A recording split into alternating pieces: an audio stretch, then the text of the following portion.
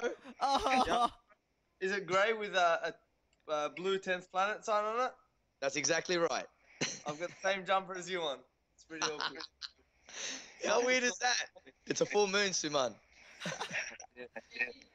Well, I got a birthday suit 10 planet on. I don't even know what the fuck that is. Birthday suit, dude. It's just you and your pubes, bro. Come on.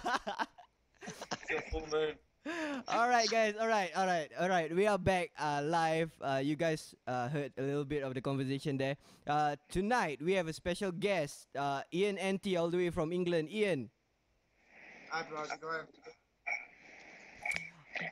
All right. We kind of heard you a little bit, Ian, but Suman, you know what to do. Just get him a little bit closer to the mic. Okay. Hi, bro. How's it going? All right. Great. Awesome. We can hear you clearly now. All right, but we need to give a proper introduction to the special guest on the show, and the only proper introduction that is possible is a Frank Barker breakdown. So, in Newcastle, England, Brad Wharton joined. What are we doing? You want me to start? yeah, man. Right now, what's happening is all right. I'm showing the YouTube video on my screen right now of Ian's heel hook finish on Cage Warriors 42. So Ian, before you start off with your proper introduction, this is Monday Night's Mayhem way of introducing you to the show. Frank, you saw the heel hook. Tell me what happened. Well, hang on. Is there a guy on the show tonight called Ian? Yes. Is he the guy that hit the heel hook? Yes. Dude, Ian, fuck, dude, that was sick. I loved it, mate. The way you went in, oh, dude, the way you balked, you dropped your level, went left. He committed to some hands, and you got that. I think you got that overhook with your right arm, and you kind of spun and controlled his leg all the way to that overhook with that left that left leg of yours, where you leg laced him, and you went straight to the heel hook. Man, that was slick. I fucking loved it, dude. I must have watched it 78 times, bro. It was sick. Thank you very much. All right, Ian, before you start introducing yourself, tell me about your fighting style. That was the first time I've ever watched you. It was like a few months back, I believe. You were so hell-bent on taking his knee. Is that the way you train and fight every day in the gym? Well, I'd studied Liam quite a lot. He's from SBG, which is the same gym as Conor McGregor. And I know that they jump into the punches.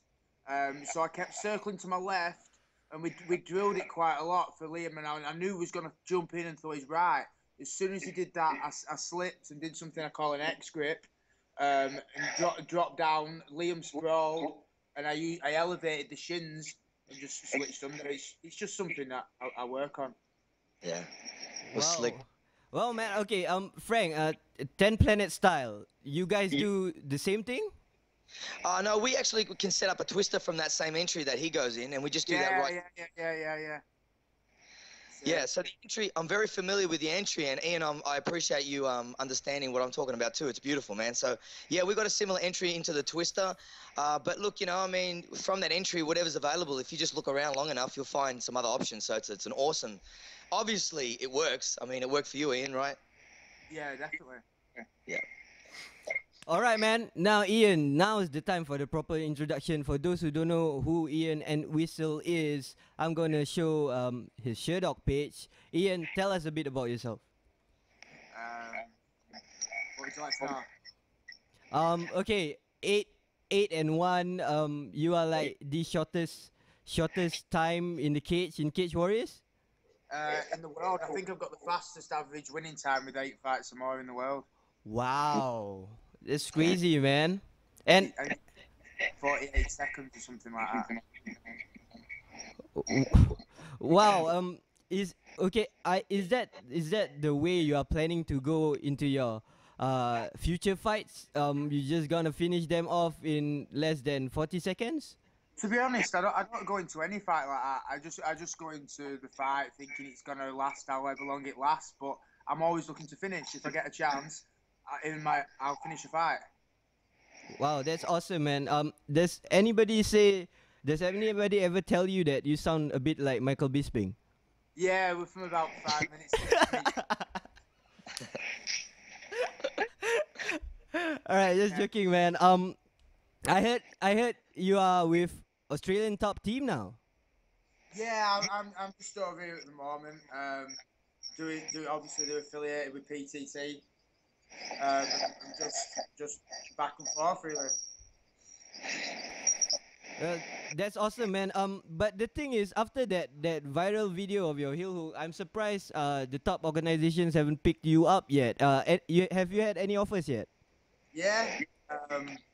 I've pretty much had offers on it. Every big organisation has showed interest in me. I can't say too much, but I've been offered an amazing contract this week. And in my opinion, it's the best organisation in the world, and it's been a dream of mine to fight for them. It'll get announced who I'm fighting, where I'm fighting, and what organisation I'm fighting with this week. So we'll get the news this week. Yeah, hopefully I'll have my contract tomorrow. I'll sign that, and then it's up to them whenever they announce it. But I'll be fighting within the next 8 weeks. Next 8 weeks. Hold on. Let me check. July. I can't. That's all I can say on that. Cause I don't Okay. Okay. I'm gonna give a guess. We'll be seeing you on July 14 in Jakarta 1FC. Definitely not. But that's all I'm gonna say. All right, man. I think I'll be seeing you in Rebel then. Let's not even play this game. That's a bad game to play. We're not playing. Let's get Ian in trouble on the radio. All right. Okay, I'll stop that. Suman, having Ian on, how long have you had Ian on ATT? He's been here for about a week. He came back with my brother and James and Jim when they were training at PTT. It was a bit of a spontaneous thing, you know. Ian just wanted to kind of come down and just try something else out. He'll be going back to PTT soon as well, but it's good. So hopefully we can get Ian down here, train with our guys, teach us something, and it's good to have different guys in the gym training together, you know. And Ian's a good friend. He's been friends with my brother for a long time, so it's good to see like a family face come around. So have he tried ripping your knee apart? Not yet. Not yet. Nah, Ian is, you know what, it's funny that you see that from his fights. If you see his fights, he seems like a very aggressive fighter or something, but he's actually a lot, as you can see from his last fight, he's a lot smarter than you think. Everyone would think he just kind of goes balls to the wall, but he's more of a fighter than what he's shown in his highlight reels, you know what I mean? He's got better stand up than what I had thought before I trained with him, and he's a hard worker, he's a hard trainer, and you know, so yeah, he's not really everything I expected. He's actually more, so it's good for us. It shows us a bit about our cardio and work ethic. All right, man. That's awesome, man. Okay, all right. We are going to move on to our UFC Fight Night 40 segment. Ian, you want to stay on and give your thoughts about the fights that's happened in this last weekend? Of course, yeah. All right, man. Awesome. Frank, I understand that you only watch the main event? No, man, I've got all the prelims down too. Wow. But tonight there's only 3 fights I want to talk about. First off, Daron Cruickshank, Frank. Wow. Yes. Let me just get organized on this. Well, look, I mean, his 4-shot combination that he used to start the beginning and end of the fight was huge. He came out with that right high roundhouse kick, 2 punches down the pipe, and then come up with a switch high left. That really took Erick Koch out of his position and landed 2 headshots. I mean, they weren't like shin kicks to the head per se. They just kind of rocked him, but it was just enough just to put him down and to end that fight. That was so impressive, man. It was a beautiful combination, starting out with that high right roundhouse kick and following up all the way through to the end. So I was very impressed with this guy. Always exciting to watch. You know, he's had I think 2 head kick knockouts already, an impressive highlight reel so far in his early career. Yeah. I was hooked after watching him fight Mike Rio. Suman, your thoughts on that?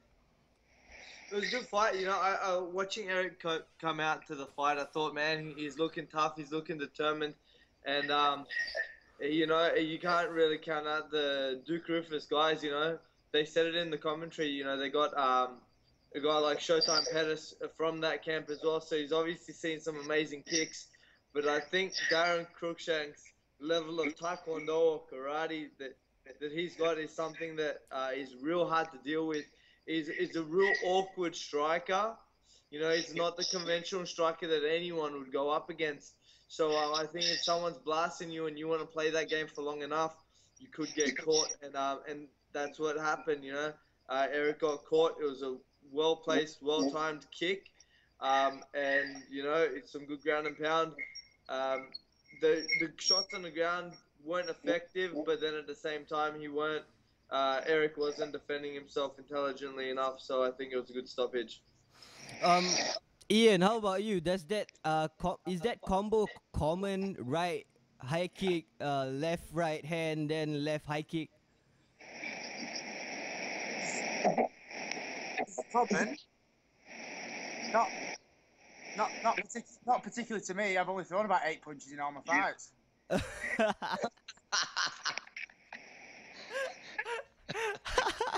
Exactly counted. I was watching that fight, and to be honest, I thought, fuck, I reeled the shit out of both of them.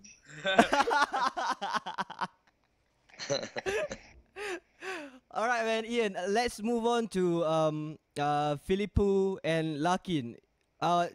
Coming into the fight, I didn't expect something like that to happen. How about you, Ian? Do you expect that to happen? I'm gonna be honest. I didn't watch that fight. I went for a and by the time I come back, it'll finish. All right, then I'll have to move to Suman. Don't tell me you take a shit as well. Me? Even wiping my ass. we're in the toilet together. We've actually been sharing the bowl. I've been on the toilet seat for about the past 2-3 days, and I left my house for the first time to be on this show. Yeah, we got food poisoning. Yeah, Ian got food poisoning the other night, and then I kind of got it the next day. Fucking hell! Wait, are you guys living together? Yeah. Yeah, no wonder. Your girlfriend must be pissed. No, I don't even know what the food was from, but it's been a funny few days. Ian's gotten sick, then I got sick. I think my brother's getting sick soon. The best thing is, I don't need to have to worry about cutting weight for my fight anymore. There's something for you, a bit of information for you. Cool. With that Costa fight, Costa and Larkin, man, I was gonna always give the power advantage to Costa. Man, when he hits you, he hurts you, and that's the easiest way to say it.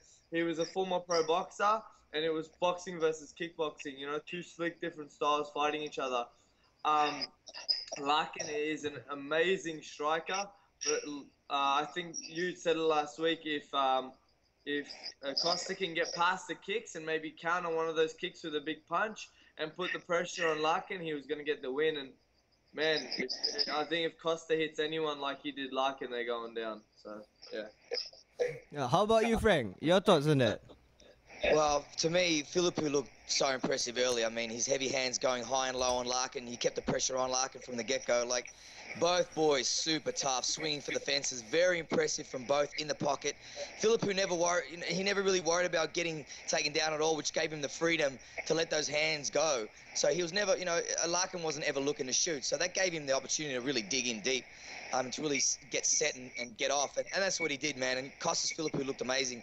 And when he put Larkin's lights out, man, I've got to say, Larkin's tough, dude. I mean, he nailed him with a lot of heavy shots. So, it was a great fight. It was a great showing for Philippou. Hopefully this is the beginning of the next chapter of his career. So, man, but, you got to love that left hook, right cross combination. I mean, that's money. That's money for him. So, great outcome for Philippou. All right, that's awesome, man. And going to the main event, I feel the main event, Erick Silva versus Matt Brown, first round, best round I've seen ever in my life. I'm gonna repeat the highlights over and over again, and I know, Frank, you can talk about this the whole night long, so let's start it off with you. Man, you want to just talk about the first round? You want me to talk about the whole fight? You talk about anything you want, man. I just love listening to your analysis. Thanks, man. That's cool. Now, look, I've got to say, Matt Brown, I mean, shit. You know, I don't know. I don't know whether people take him lightly. I don't know what it is, but Erick Silva didn't take him lightly at all. Matt Brown came out, man, and he, from the minute they started, he stepped forward. I don't know whether, if you go back and watch that fight, man, he came forward from the get-go. And Erick Silva, man, he ate some huge punches. That first round was epic. And when he hurt, you know what, he took, I think, he took Matt Brown's back, like, within the first couple of minutes of the fight. He really did. And Matt Brown's composure there, mate, if you want to finish somebody, you got to hurt him, take the back, and then try and seal it out. Mate, he hurt Matt Brown in that first round and took his back. That's what he did. He did exactly the perfect thing that you should do. Now, trying to sink in a rear naked choke without hurting your opponent first is almost like a waste of energy, because they have so much energy that they can control the arms, the hand fight. It's exhausting. So hurting your opponent, then jumping on their back and trying to finish is the way to do it. We see some really top guys doing that. Diego Sanchez comes to mind too, BJ Penn as well. But not to digress. That first round was epic. Obviously, Matt Brown got hurt 3 times to the body in that fight. Erick Silva's left body kick was just fucking hell, man. I mean, it was cracking. Every time he kicked Brown, it was literally like a whip was cracking, man. It was fucking impressive to watch. And how fit were they both? They were in incredible shape in this fight, dude. And I got to say, Erick Silva, man, that boy he's going to have a fucking headache for a while. Apparently he got stretched out of the octagon. I'm not too sure exactly if that's true or not. I didn't really see that, but I heard he got stretched out, man. He would have probably spent the night in hospital for sure after that. But how about those elbows from Matt Brown? Jesus Christ. That was incredible. My God, he made him pay. He made him pay so much, and he just kept that incredible pressure it just burns your lungs. You just can't get a breath. You can't get off. You can't. Man, did you see after Silva couldn't seal the deal with the rear naked choke? He was really tired. You could see how much that he was trying to finish the fight took out on his system. And you've got to say, Matt Brown looked really in some trouble early in the first round, and how he got out of that was just incredible. I know I'm jumping a little bit, but there's so many epic fucking moments in this fight. It was like an entire fight card of highlights. You know what I mean? Yeah, it's true, man. Like talking about the neck crank, do you think that it was a mistake for Silva to try that neck crank? No, she just done it correctly. Who's gonna start it? Frank, you wanna start it first about the neck crank? Listen, I'm not sure which part you mean. Seriously, I don't remember which part. First round, Silva got his back. Start trying to, you know. Yeah. What do you want to know about it? What do you want to know about? Do you think it was a mistake for him to finish his energy on that neck crank? Look, we're not afraid to transition. Look, I mean, in an MMA fight, when you get that position, it's a pretty safe position, man. It's pretty good. I mean, you're pretty happy. It's the first round. You managed to get on the back like that, dude. You really want to hold him there as long as you can. You want to try and finish the fight. It's a great opportunity to finish. So he was just trying to exhaust all his options. Maybe he thought he was wearing him down. I mean, maybe he thought Matt Brown was breaking. I mean, who knows? I mean, Erick Silva's a Brazilian Jiu-Jitsu black belt. He knows what's going on. He knows the deal. He's probably been there 5 million times. So, I mean, in his mind, I mean, I don't know. But in his mind, maybe he thought that maybe he could use that to maybe get back underneath the chin. Because if you recall, after that neck crank didn't go off, Matt Brown had really good control of a 2-on-1 on wrist control on Erick's one of his arms. And I think that was the beginning of how he started getting out. So, look, I mean, I don't know. It's hard to say. I mean, I'm not one to judge in that position, but what I would have done different. But I know for a fact that you're gonna exhaust every option and try and finish. I mean, I don't know. It was a 5-round fight as well. I mean, maybe he wanted to just get out of there. And how many first-round finishes does Erick Silva have anyway? He has stacks of them. Yep. Yeah. So it wouldn't be a far reach to think that he was just going to go, you know what? I'm going to try and put this kid away in the first round. I hurt him. I took his back. I'm going for the finish. They're not thinking about the 3rd round or halfway through the 4th, right? They're thinking about finishing that fight fucking right there and get their check. All right, I agree with you, man. I just want to boast a little bit. I remember me and Suman were discussing about this fight last week, and I said Brown is just going to knock Erick Silva out, and I was right. Suman, did that kind of hurt your heart a little bit?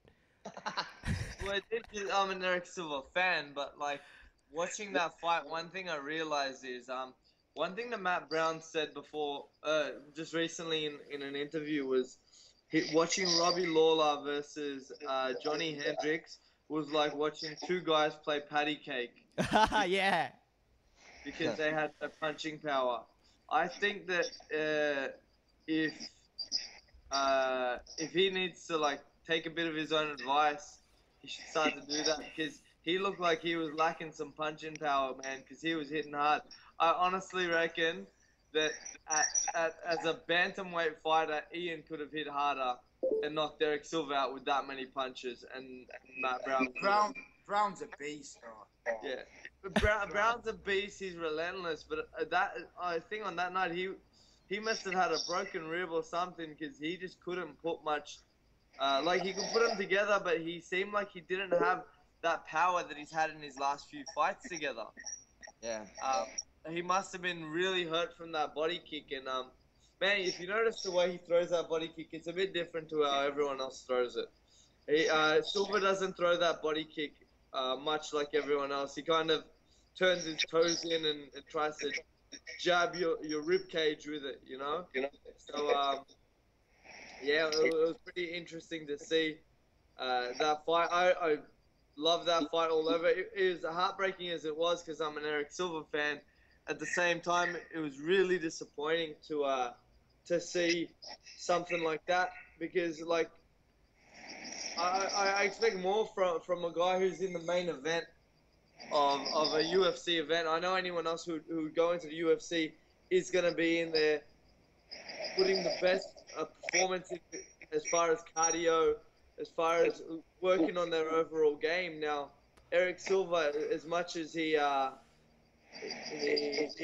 great striker and he's a great BJJ practitioner, he forgot one essential part that most mixed martial artists and a lot of guys from PTT and ATT work on highly, which is their cardio.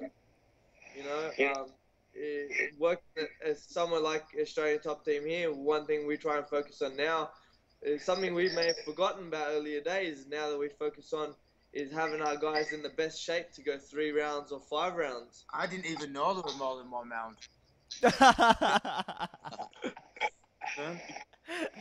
Okay, Ian, I don't know if you've seen Donald Cerrone. Yeah, I was off the toilet for that one. No, not about the fight. Yeah, it's okay. Something about the fight. Donald Cerrone actually tweeted something saying that, you know, what kind of UFC main eventer is this? With a guest time of only 3 minutes. Do you agree with what Donald Cerrone says? No, I thought the fight was amazing, but if I'm honest, to say how high level technically they are, it was like they both just thought, fuck it, let's just knock the shit out of each other. If I'm honest, there was some, if you watch it, no one can deny there was some technical mistakes in there, but oh my God, what a fight. It was like they both knew how to fight, and there was more technical things they could have used, but they just knocked the shit out of each other, and it was fantastic to watch. Yeah, man, I totally agree with you. But talking about technicalities, Frank, second round, Erick Silva was put in an armbar and he was dying, and he got out of it. That's some crazy shit, man. Yeah, he also got out of a triangle too. I don't know if you never. I mean, I have to agree with Ian. I think something was up with oh, sorry, Ian or Suman. I'm not sure which one of you mentioned the rib injury. Maybe it was you, Suman. But yeah, I have to think that they may have been a bit tired, like Matt Brown not being able to squeeze that triangle out. Like I thought he had it all. Like I thought he had everything down. Yeah, it didn't look like he wanted to grab the leg. Yeah, like he didn't want to. I don't know whether he was tired or what. I don't know. But it was really surprising to me that he couldn't close it out, because Matt Brown's a beast on the ground. I mean, I've seen him. He's got some great submissions on the ground. So it was a bit confusing why he didn't close the deal. But you know, I don't know. Who's to say? Who's to know? Look, who's to know? It was an awesome event. It was an awesome performance. Amazing. Yeah, I've got a bit of respect for both those guys, man. I mean, seriously. I mean, Erick, I mean, I know everyone can speculate, oh, he's gas tank, this. No, I understand that. I really do. I get it. I really do. But at the end of the day, I'm with you, Ian, on this. And that is that I thought it was an epic fight. I thought it showed the spirit of what the UFC is intended in the first place. Matt Brown, the kind of guy he's a family man. Like, he's a cool dude. Like, he's, you know, just seems like a regular guy that's just got a heart like a lion, you know. It's just awesome. And Erick as well, what a chin. I mean, that guy, look at the elbows he took, man. He fucking took a beating.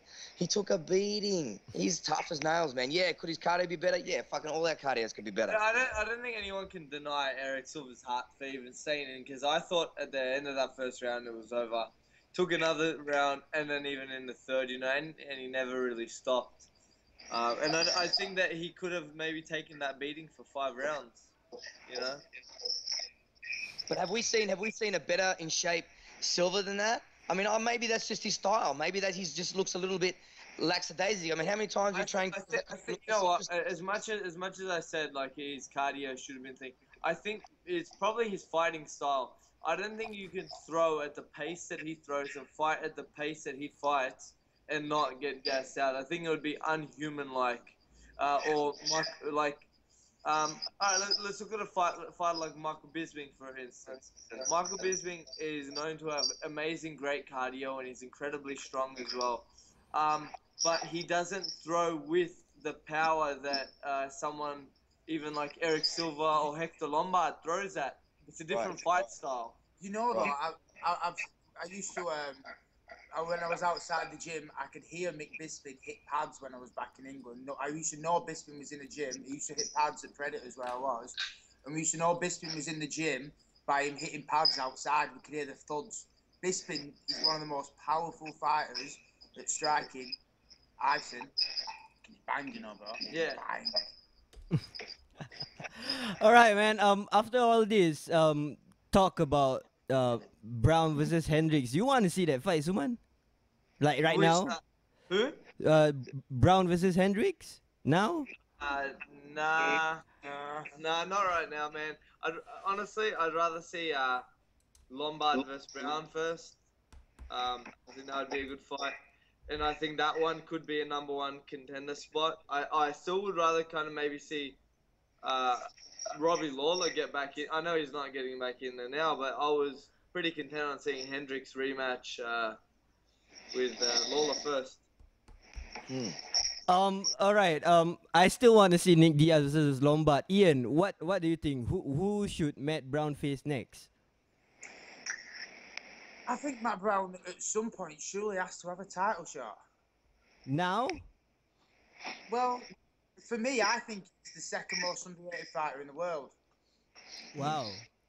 That's pretty interesting, man. How could they put Matt Brown as a 2-1 underdog in the bookies?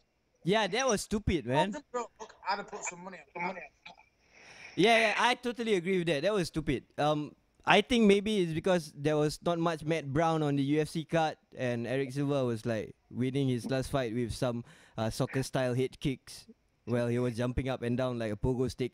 Anyways, Frank, who do you want to see Matt Brown face next? I don't care. I'll watch Matt Brown fight. I don't give a shit, mate. I'll watch him fight fucking my mate down the street. I don't give a fuck. Matt Brown fight. I don't give a fuck who fuck.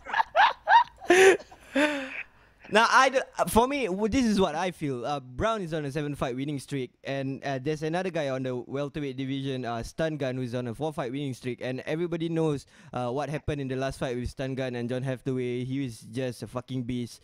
Just put these two beasts together. I think it will be something like Silva versus Brown. How many fighters do you think have had a 7-fight winning streak and not had a UFC title shot? George Soropoulos was one of them. Yeah, I was about to say George Soropoulos. One, yeah. two, I think he's due one. Yeah, you're probably right, bro. He was calling GSP out, and he never got his chance there. And I think maybe he should. Well, I think. Can you imagine Carlos Condit, Matt Brown? Yeah, Carlos Condit, Matt Brown would work. Because the thing is, the fighters that Matt Brown defeated are not considered as top contenders. That's why we, as fans, still think that, you know... Did he not beat Mike Swick, though? Yep, he beat Matt Swick, he beat Mike Pyle. I don't care, Mike Pyle is the best fighter in the UFC. Mike Pyle's the man. He's got the best mullet in the UFC, that's what I go off. You can't beat that mullet. We're trying to be serious, Suman. Jesus Christ, man. I'm beating you. Oh, you guys.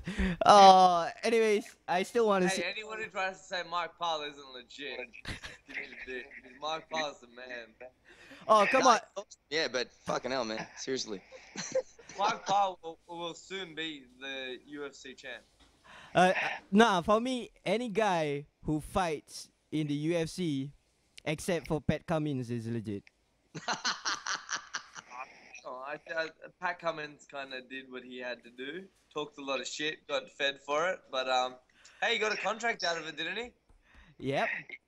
Hey, and you know what? No matter what anyone says about Pat Cummins, he's doing something that a lot of us would dream to do. Yeah. You know, so I'm sure he's working his ass off now, and he's gonna talk less and show more action. All right, guys. Enough of UFC Fight Night 40. Since we start off with Ian, we're gonna end a bit more on Ian. Ian, what is your agenda in Australian Top Team? How long you gonna stay there, and what else can we expect from you other than the rumor of this 1 week date announcement of your next fight? It's a four-fight contract with the organisation I'm with, so it'll be whatever they give me. I don't care who I fight or where I fight. I'm pretty confident whoever I fight, I'll win. I honestly believe I'm the best in the world, and you only need to speak to people I train with, anyone, and they'll tell you I'm special. I can do things people have never seen. Yeah, I believe you, and I can't wait to see you, and I hope you are fighting in Singapore or at least somewhere near where I can watch. Live. No matter what, no matter where you watch him, you're gonna see something special.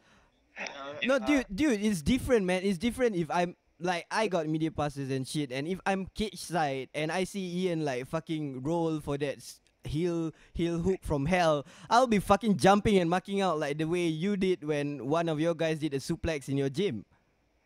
Bro, if I get one of them in my next fight with how big it is and the stage that it's at, you won't get me off the cage for a month. I'll tell you, but he's got more than that. He's got a few other tricks up his sleeve for this next fight. Oh man, I can't wait, man. Hey Ian, it's Frank here. Hey, listen, bro. Listen, anytime you're in Melbourne, anytime you want to come hang out, dude, we love our leg locks, foot locks. Man, we've got open minds, 10th Planet Melbourne, baby. If you want to come down, we'd love to have you there as our guest, bro, anytime, all right? Thank you very much. All right, how about you, Suman? I believe ATT had some fights this week.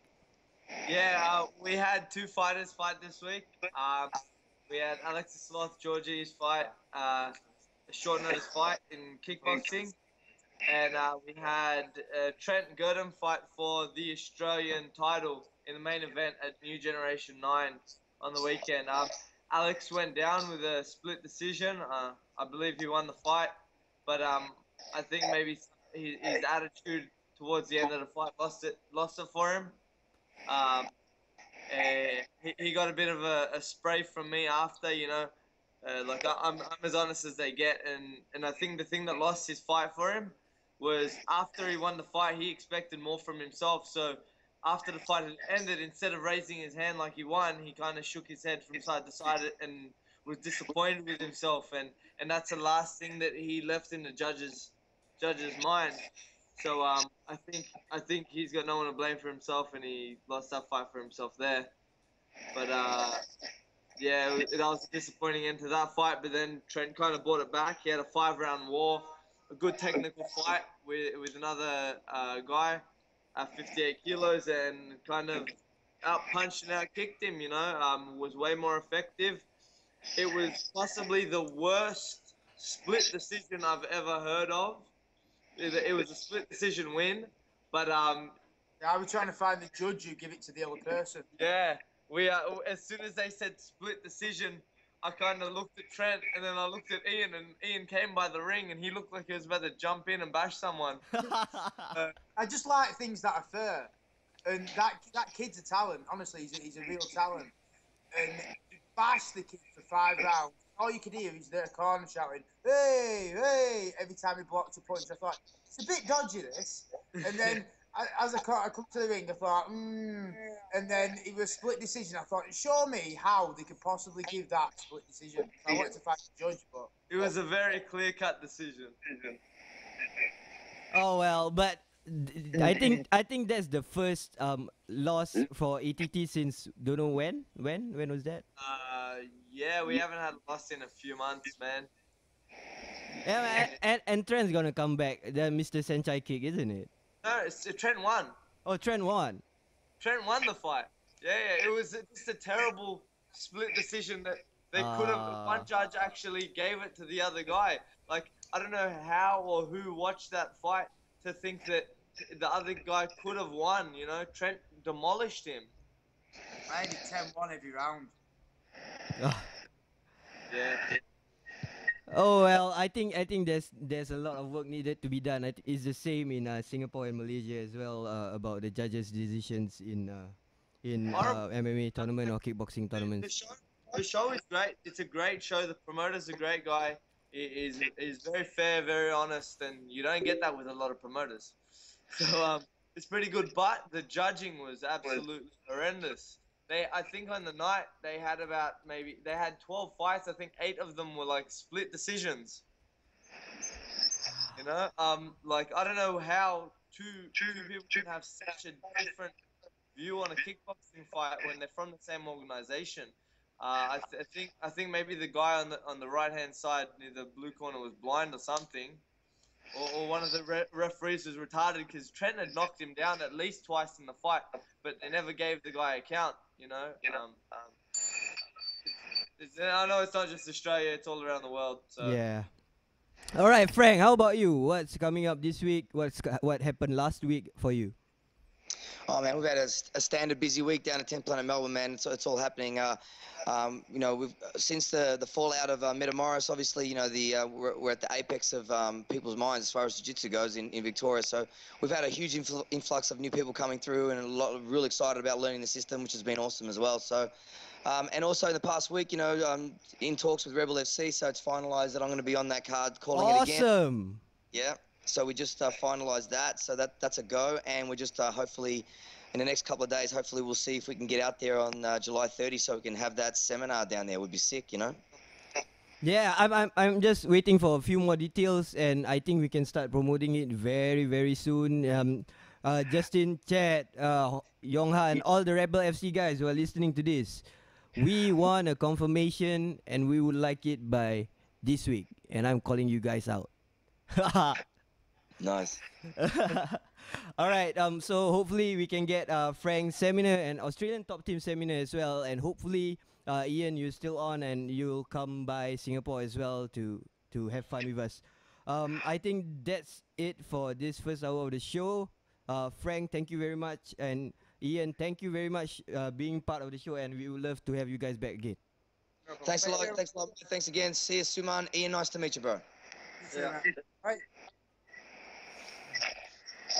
All right. I believe Ian is still with you, Suman.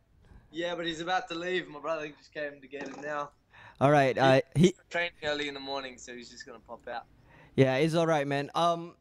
Okay, we're gonna move on a little bit to the Manila scene. Hopefully, Mr. Mike picks up his Skype because What were you gonna talk about the Manila scene for? There's Pan Asian BJJ coming on, and he attended the Ben Askren Open workouts, and there was some pretty interesting. BJJ and Ben Askren, they're the most two boring subjects. Yeah, he's out. Ian's out. You did pick something better than that. You sold him. He's out. See ya. All right, see you, Ian. Yeah, okay, it's true, man. Like what Ian say is actually quite true. Just one more thing. Ben Askren, 50 and 50. I won't give him a fiver. He's the most boring guy in MMA. Awesome. And it gets better. They put him on 50 and 50, and they decided to give him easy opponents. If you're gonna pay someone 50 and 50, it means they can beat up anyone you pick.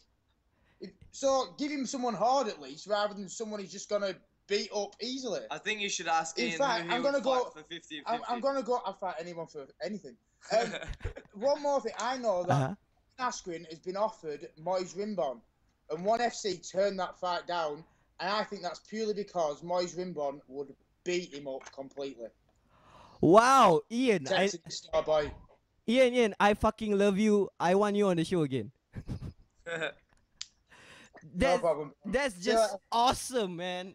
It's just honest, isn't it? It's just the truth. That's what we need in the scene here. We have a lack of people who are scared to talk about honest stuff. Yeah, nah. He's pretty to the point and honest with everything that goes on. He'll speak his mind, whether it's about ONE FC, about UFC, about Rebel, or whatever it is. He's pretty honest. So I'll have him back on the show next week, ready for you guys. Hopefully, he can talk more about his contract that he's just been offered, and he can talk about his opponent. He's been given an opponent already, so he can talk about everything, and we can talk about it first interview next week on Monday. Oh my God, that's awesome, man. That's fucking awesome. It'll be big news for this show too. It'll be pretty groundbreaking stuff. All right, man. That's awesome. I can't wait for next week. But what Ian said about BJJ is very true. There's a lot of guys who are in the combat scene who does BJJ tournaments, who watch BJJ, told me that it's hard for BJJ to actually have a vested interest in, because it's almost like watching paint dry. Yeah, so it depends who you're watching, man. Like, some people make the sport real boring and things like that. But then again, you got the guys that really come and put it on. You know, I think the reason Ian thinks but Ian's got a bit of a different style. You know, he says that BJJ is boring and things like that. But I think it's just because he doesn't play for points or to grind out decisions. I think that's why he kind of says that. Ian's from, you can see from his fights, he's a finisher and he goes for the finish, and you slip up, whether it's striking or on the ground, he'll catch you, and I think that's why he'll kind of call it boring, and he'll call someone like Ben Askren boring, because they're so content with getting a decision when what Ian's looking for is to get knocked out of the night or get a submission of the night. He's looking to wow everyone, and he's in an entertaining in the sport of entertainment. So I think that he thinks whatever you're doing, whether it's BJJ or something like that, you should go for the finish and be entertaining. Yeah, man. Like, it's hard. I don't know if you saw the part where Kevin Casey was talking about scooting and. Oh yeah, so that's hilarious. Then there was a video made by some guy, I forget his name is Kid Dale. Yes, Kid Dale, and there was this street fight and he went scooting. Does that translate to boring jiu-jitsu? Keenan Cornelius, to me, is boring jiu-jitsu sometimes, you know, but I think the new rules that have been put in place in the International Brazilian Jiu-Jitsu Federation are kind of stopping that to make the matches more exciting, so we don't see a bit of a 50-50 ball fest of guys just holding each other in a 50-50 position. I think if you pull a 50-50 guard now, you've got like 20 seconds to advance your position or go for a submission, which is kind of a lot better. But no, I think competition jiu-jitsu is very different to street jiu-jitsu or MMA jiu-jitsu. It's something completely different. I think at times competition jiu-jitsu can be very boring. But yeah, you know, I see them as two completely different sports. I see BJJ as a sport for itself, and sometimes I'm real intrigued by it. And then I watch some MMA fights and I'll say, this is the most boring shit I've ever watched in my life. You can't say every MMA fight is exciting, you know. So it depends on who's in there, who's given the effort. You know, you watch a guy like myself or like Ian, for example, we don't like to be boring. You watch any PTT guy, they don't like to be boring. You watch any ATT guy, they don't like. We don't like to breed boring fighters. You know, I think some camps will. Yeah, I think some camps will. I'm not gonna really. None really come to mind. I'm not really gonna slate any, but some camps do come to mind as boring. But you know, we're different. All right, man. It seems I'm having a problem with Mike, so I'm gonna put Mike next. I'm gonna try and get Ellen on first. To talk about Ultimate Beatdown. Um, just to digress a bit. Fight Scene just published Fighting Words. This is our first style, a new format whereby the same questions will be posed to two fighters and we'll see how both fighters respond to each other. It's hilarious, it's crazy, it's heating things up between the rematch of Brett Robinson versus Nick Harris. So check it out. And the next one will be Casey Schweier versus Stephen Langdown. What else do we got here? All right. Ellen, are you on? Hello? Yeah. Ellen? Yeah, I'm not speaking to you. Oh, yeah, I'm here. Hi, brother. Oh, is that Alex? Right. I was just turning down the computer and turning up the telephone. All right. So I was listening to the show because I'm a fan, you know. Well, thanks, man. Hey, Mike. Okay, Mike, you gotta hold on because Ellen is on first. We tried to get you on. Yeah, so you gotta hold on. I know. And Bro, you got no. Sure. Bro, deal with Mike. I'm here anyway. Just call me back when you're ready. no. Since everyone's no, here. it's okay. It's okay. You like that? Yeah, it's okay because Mike is a fan of the show as well, and he's from the Philippines. He's Well, what does that got to do with it? Bless him. so he can listen to us live because when you listen to the YouTube, it's like 10 seconds delay, isn't it? Oh, no. Okay, whatever. Ellen, Ultimate Beatdown, let's go. Okay, well, the news is almost official. Uh-huh. This is official as it's going to get. We are everything except a signed contract from official. Based upon the fact that the meeting we had today was just 2 of us against about 10, I think the people are taking it serious. So here's the deal, kids. It's going to be June the 14th, which is also the same date as 1FC in Jakarta, I believe, at Edu City in Johor Bahru. Now, Edu City is a brand new sports stadium which incorporates a football stadium, a swimming stadium, and a badminton stadium. So it's a world-class stadium. We will be holding our first ever event in a stadium, having mainly done our work in bars and shopping malls. There's a 1,500 capacity, and if we get anywhere near that, I'll be a very happy monkey. Dude, I cannot believe that you didn't say it in an exciting tone. Fucking hell, dude. Ultimate Beatdown 1 started in a gym. Ultimate Beatdown 14 is now in a fucking stadium. Yeah. Well, the reason I'm not excited is I have done so many meetings for this. You would not believe. And also, people have been asking, and to be fair to people, the dates have been put back and put back. And if I was sort of thinking about fighting on Ultimate Beatdown, I would be pretty pissed off because we have really struggled to get this venue sorted out. We had other options, but the opportunity to actually do it in a proper stadium with the great thing about mixing, and this is Edu City is part of Iskandar, which is a huge sort of ongoing development in Johor in Malaysia. So we're going to have a lot of support from the people behind that organization. They're trying to get TV involved, which would be effing amazing, is all I can say. If they get any sort of form of TV, even if it's only sort of local TV, I'd be very happy because realistically, our audience comes from Singapore and Johor. You know, that's the reality. I don't know.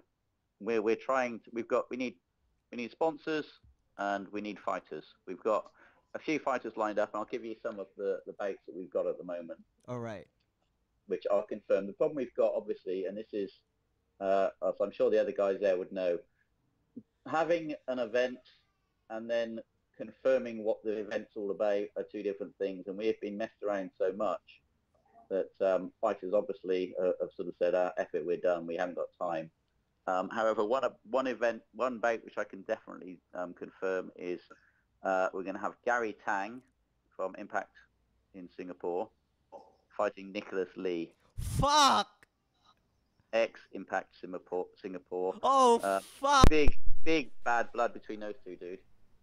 Oh fuck, Suman, if you don't know anything about this, okay, Nick is fucking legit. She's a fucking legit fighter, and he was from Impact MMA, and he got banned from Impact Why did he MMA. get back? Yep, he got banned from Impact MMA, and he For was. what? I don't know why, and this is what I'm gonna try to pull out. Since the fight is happening, and I know that he pretty much hates Impact for all his life. After that, then Nick flew off to Thailand, trained with Tiger Muay Thai for a while. I think it was a few months, 4 or 5 months in Tiger Muay Thai. Then he went somewhere, and I know he's now back in Singapore. So, this is, if you're talking about bad blood, Singapore fight, this is it. Like you, Is this more bad blood with Garie, Tang, and Nicholas, or is this bad blood just because he left Impact? You know, does Garie really want to be the one to pay him back? I'm not too sure about Garie wants to pay him back, but I'm pretty We sure. need to set up an interview with Garie to see what he thinks about this, and set up maybe Nicholas Lee and Garie Tang to both be on the show next week. Yeah, but I'm pretty sure. This is why this man should be producing the show and not you, Waddy. He knows what he's doing. Yeah, it's true. all right, mate. It's true, yeah, but the thing is, what I'm gonna tell you is that I can 100% confirm that the bad blood is not between Nick and Garie Tang. The bad blood is between Nicholas Lee and Impact MMA. Okay, Yeah. Garie Tang's just gonna be the one to take care of it. That I'm not too sure about that. I'm gonna go around and ask around. I think this is gonna be a fucking good fight. Alan, anything else line up for Yes, Ultimate Beatdown 40? Yep. I do. I'm just trying to find the effing email that I sent now, because it's here somewhere. Okay, so what else we got? Okay, so yeah, we just done that one. Okay, now we have another one, which is pretty much confirmed as well. This is the whole thing. We're trying to get, I don't want to give you stuff that's going to fall off. So we have Mardonov Mekhrubon from Russia, fights out of Gym Boxing Kuching. 24-year-old, 6-foot-tall Russian who's going to be fighting Liam, the Tasmanian Devil, Nazaripour, who's a British guy fighting out of Monarchy MMA in Kuala Lumpur. So we've got a Brit against the Russian. We also have, and this will be a really good fight, I'm pretty sure, last year's MEMA finalist, losing finalist, which is, God, I've got to say his name now. I think it's Ngeoh Jian Kong. Okay, that's what I think his name is. Okay. Ngeoh Jian Kong. He's the losing finalist in MEMA last year. Yep. And he will be fighting Susovan Ghosh from Tiger Gym in India. Yeah, who fought in 1FC. Susovan, he did fight in 1FC. He was definitely outclassed in 1FC, but we ain't 1FC. You know, we are a much smaller thing, and he'll be fighting somebody much more his level. Also, this will be the first ever pin weight bout in Malaysian MMA. Wow, what's pin weight? 51.3 kilos?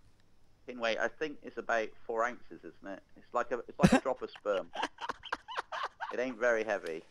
Check it out. I don't know. Look it up on the internet. I think I know shit like this. So what's pin weight? I have no idea. Like as Alan said, it's probably the way he refers to the fighters as a sperm. So I think we'll go off what Alan says, referring to his own fighters as a sperm. So we'll go off that. They're not my fighters, brother. These fighters are fighters of the world. Yeah. No, I didn't say they were sperm. I said they weighed about the same as sperm. But I've got heavy sperm. Comparing them to sperm is just as bad.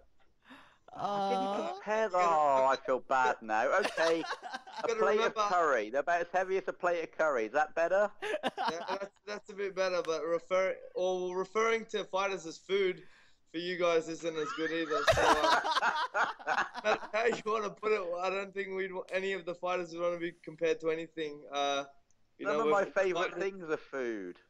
Yeah, okay. Is sperm one of your favourite things too?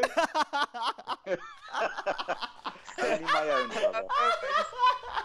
Thinking of a lot of these things. If we start talking about people's penises again this week. Pin weight, as far as I know, is I think it should be 51.3. Yeah, 115, 51.3 kilos. Yeah. But okay, but what's straw weight then? Straw weight is 53 point something, 52.2. Oh, okay, yep. So it's not that much. So basically, Susovan is going to be fighting at his proper weight rather than what he fought at 1FC. Someone once told me that Garie Tang could fight at Straw. pinweight as well. Wow. Straw. Yeah, straw. Garie's supposed to fight at straw. Well, how much does he walk around at? I'm think he walks around 60 plus, 68 yeah. I think. Yep. So he could cut a bit more than that. Garie's still a beefy. He looks like a beefy guy at the weight. Even at flyweight, he looks a bit beefy. Yeah, man, and I can guarantee you that Garie Tang versus Nick will Beefy being a meat reference. Huh? You're referring to him as meat now. Yeah. Oh, I'm allowed to. I'm a fighter. Oh, fair enough. Yeah, well, I'm a fighter's dad. Does that help? If I was a promoter or I was helping a show, I wouldn't be saying that. As a fighter, everyone to me is fresh meat. Okay. You know? Well, they just see me for what I am, a fat white bloke. All right. Now, also, and I can't confirm who we're fighting, but I believe we have Will Chope is going to be fighting. And also, I believe we're going to have Alexander Machado, Leke, from Wow. Leke is fighting as well. Yeah. And well, we're hoping, we're trying to organise. I mean, a lot of these things is because we've been messed about with dates. People have said they will, but you know how it is. People will drop out. And we also have Jun Trestle Tan, who fought Brad Robinson last time out. Yep. So he will be fighting as well. So, but we don't have any opponents as yet for these guys. How about Daniel Tabera? I heard that Daniel Tabera is gonna main event Ultimate Beatdown. Well, that might be true. Wow. I know that today, and I don't know who they are because I haven't been sent the details yet, but today we've arranged a female fight. We've got an Evolve fighter taking on a Muay Fit fighter, I think at 48 kg. Females. I think I know who the Muay Fit girl is. I'm not too sure about the Evolve girl. Suman, do you know anything about Daniel Tabera from Phuket Top Team? Man, to be honest, I don't know too much about him myself. I've never trained with him. I wasn't around Phuket at the time that he was there. But the one thing I have heard is he's pretty legit. You know, some of the guys have a big opinion on him. He fought in Bellator, right? Yep. Yeah. Yeah. The guy. No one's had anything bad to say about him to now. But personally, I haven't trained with him, so I couldn't really say too much. All right, man. I'm hoping that you guys get some guys like Daniel Tabera. I think he's like 15-8 for Ultimate Beatdown. It's gonna be huge, man. If you guys get someone like Daniel Tabera. You know, let's be honest. We are the small kids on the block. We get what we can get. We're trying to get an international field, which I think we're doing okay with. You know, realistically, this is a huge jump up for us. This is our first one that's not going to be, you know, in a bar or a mall. This is us in a gym. And as you said, you know, 3 years ago we were doing this in a gym for 60 people. Yep. So, you know, and this hasn't grown with TV money. This hasn't grown with sponsorship. This has grown just purely because people come to watch the bouts. You've been to our events. We're all about people through the door. None of us get paid. None of the organisers get paid a penny.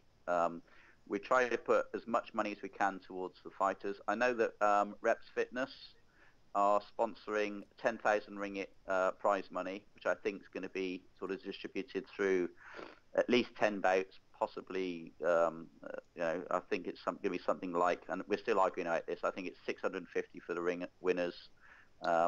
We're having the argument about whether the losers should actually get any bonus. I don't think they should. Yeah, man. Okay, since I don't know, I still don't feel excited about Ultimate Beatdown. I'm trying to make it a bit.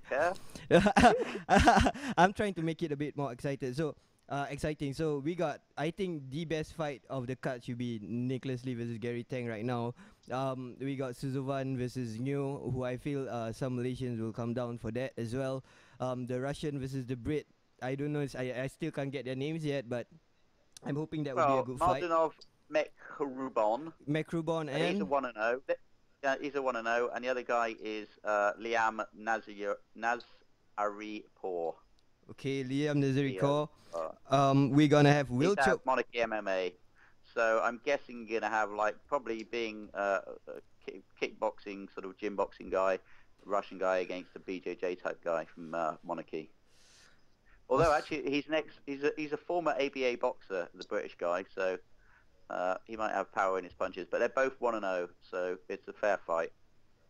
All right, So that's great. We got Will Chope, and I think I just gonna fucking break the news now. We're gonna have Hazwadi as well on Ultimate Beatdown. Oh. Yeah. Yeah, I'm gonna get my ass kicked on Ultimate Beatdown 14.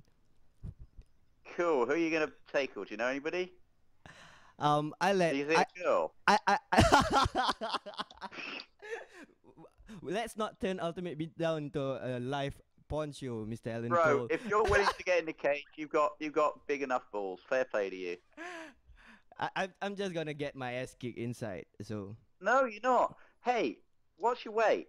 I'm at I think I'm at 58 right now. Hang on a minute. Hang on. Yeah. Where's Alex?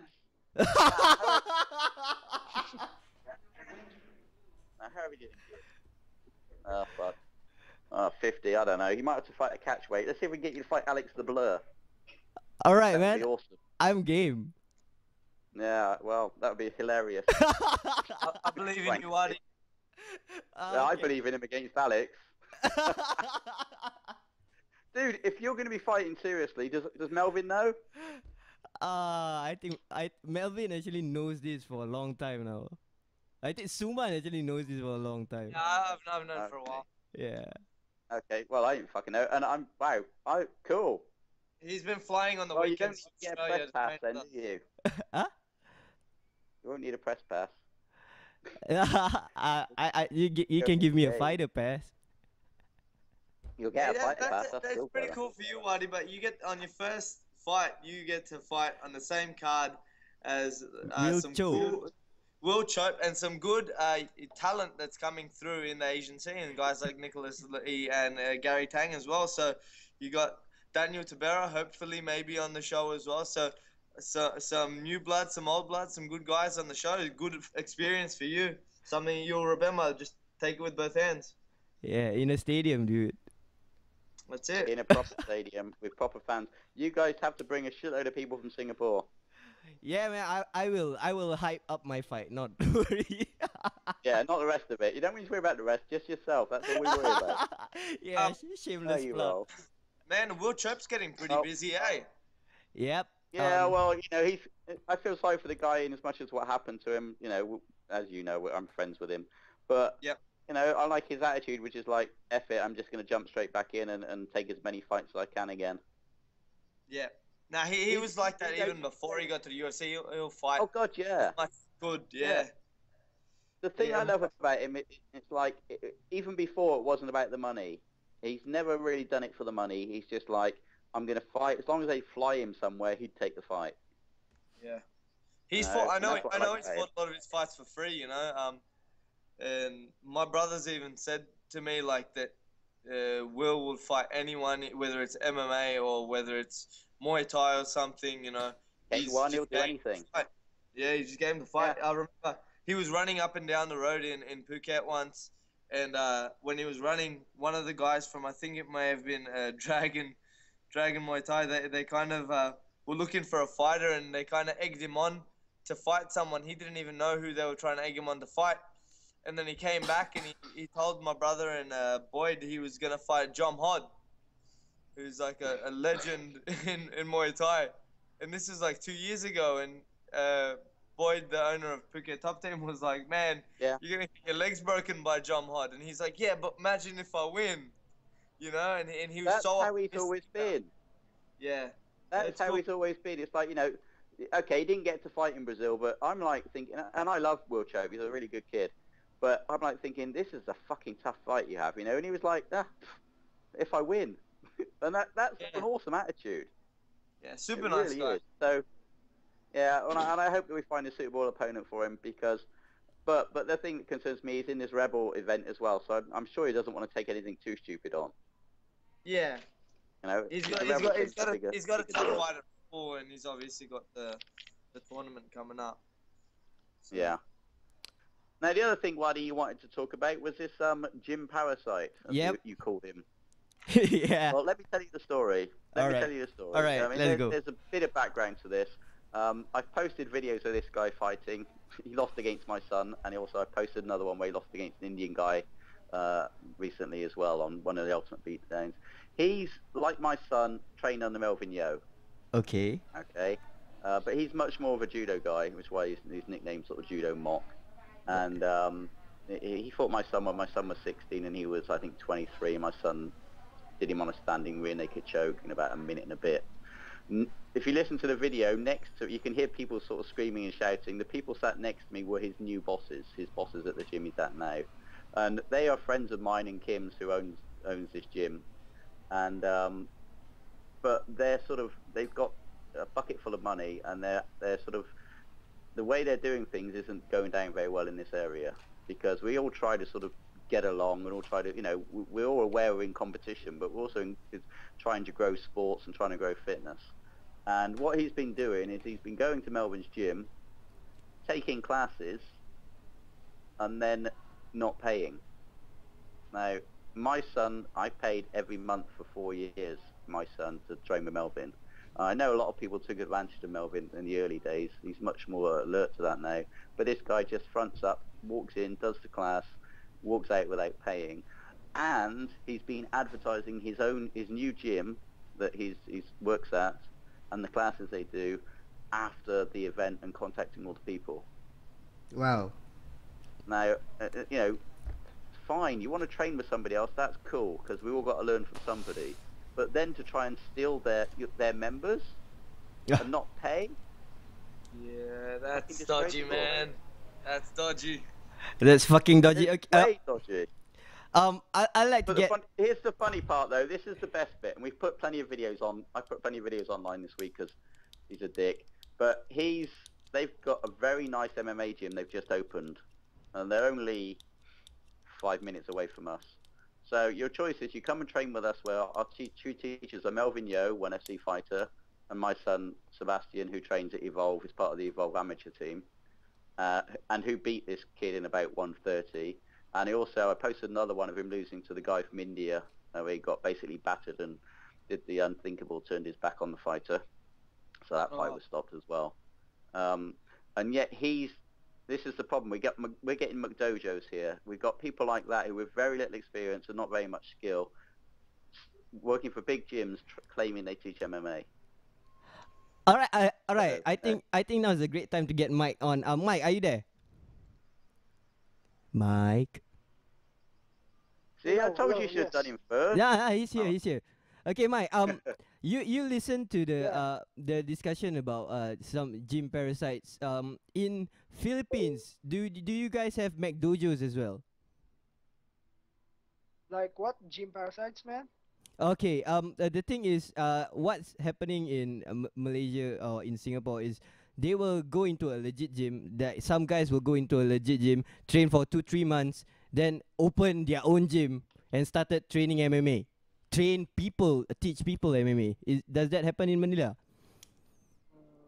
I don't think so, man. You know. I can't speak totally honest. In Manila, they're much too into their fighting. Malaysia, it's all new. Manila, it's like they have MMA on TV all the time. You got and you like can just search in YouTube, man. Yeah, you can search. If you can't pay, if you can't pay for a gym session, then you can just pay 10 pesos, watch YouTube for 1 hour, man.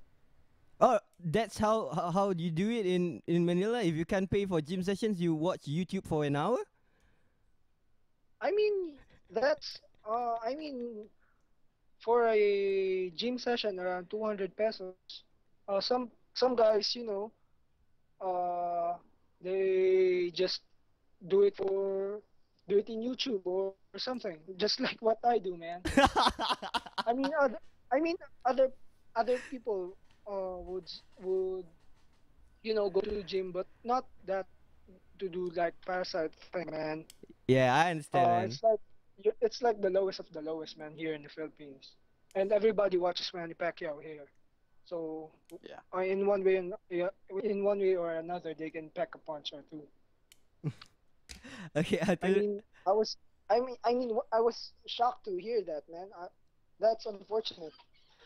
Wow, I think that's more shocking news for you, man. If you just tune in to us regularly. How about you, Suman? In Australia, gym parasites, people who don't want to pay for sessions, people trying to steal other people from gyms. Does that happen in Australia as well? Oh man, gym parasites are a big thing in Australia, man.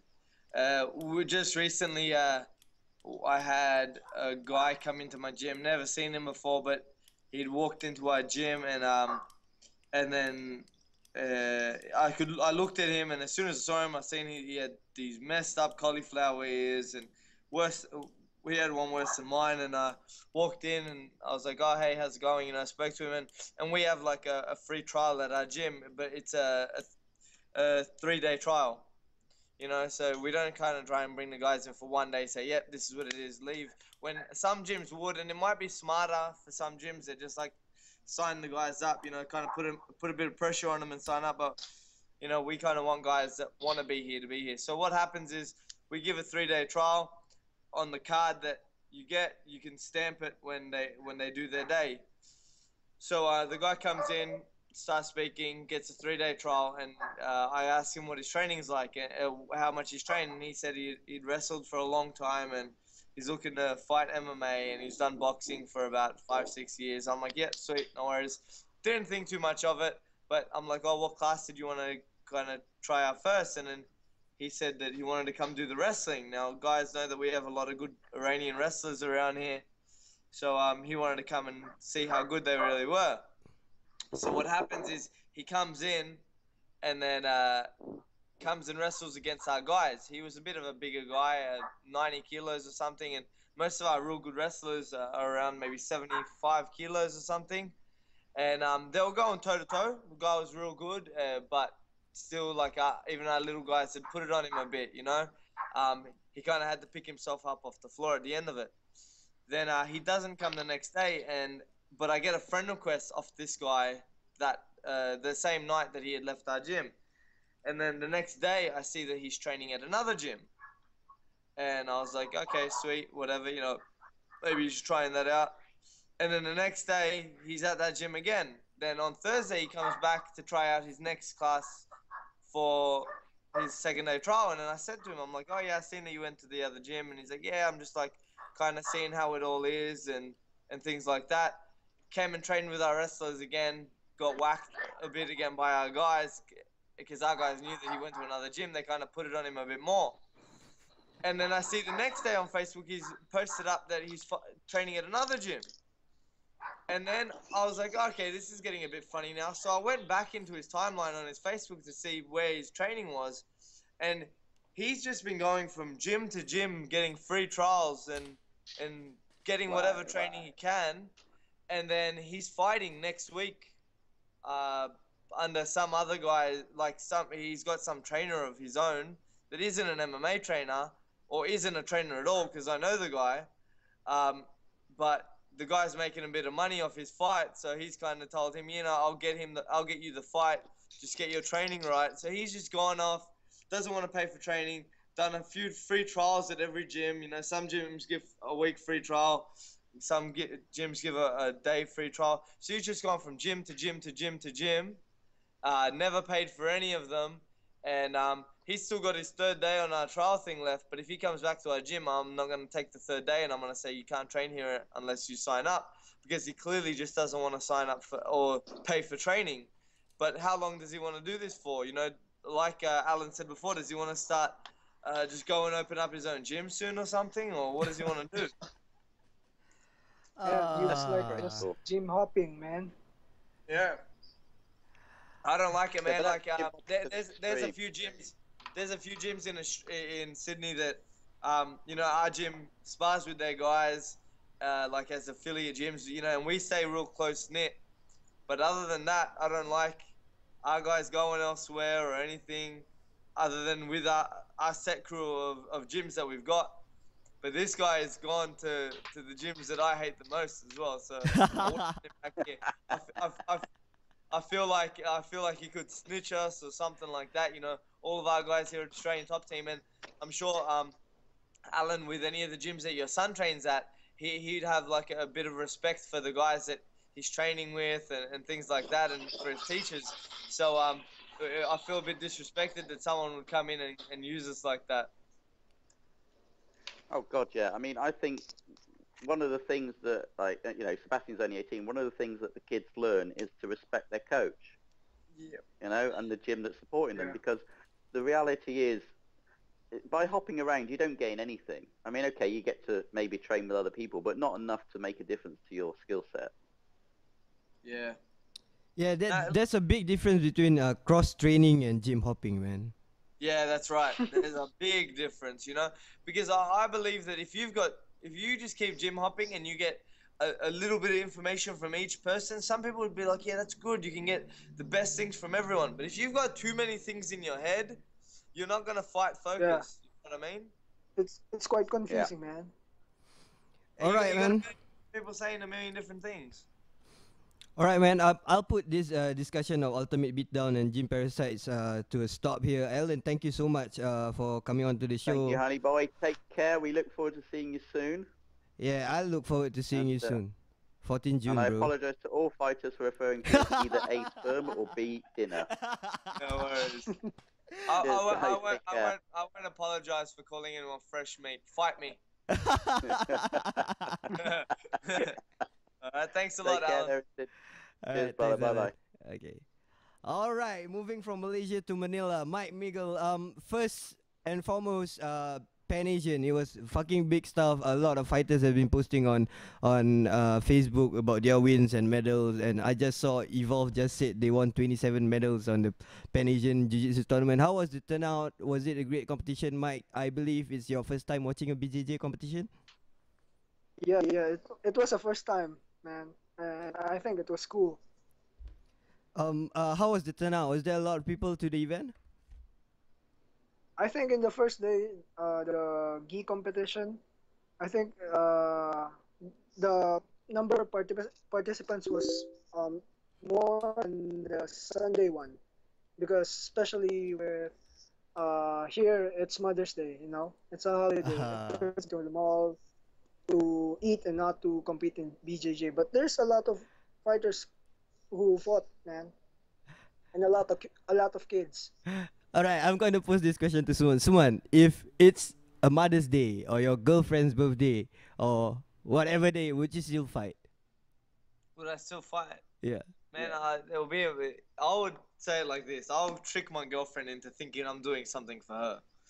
You know, I'll tell her that I'm gonna win this fight for her, or some. Or like after I win on Mother's Day, I'll turn around and say, "Listen, Mum, you know, I dedicate this win to you for the 21 years that you've really put into me," or something like that. But really, I would not miss out on a fight or a chance to compete. I wouldn't even miss out on training for my mum or my girlfriend. I'm a selfish. Oh, you're gonna get into trouble, Suman. Mike, what are your thoughts?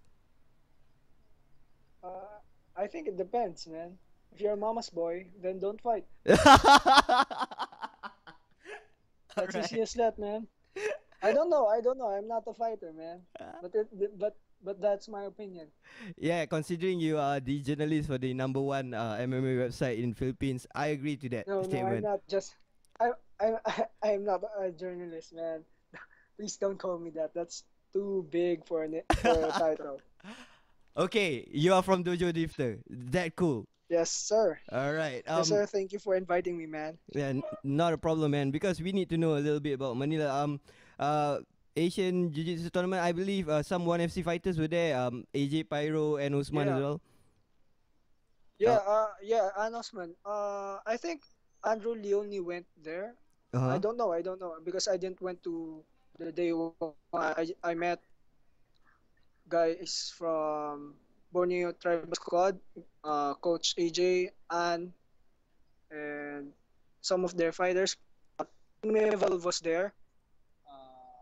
Kids, those kids from Team Evolve are good, man. I was like, in gi or no gi?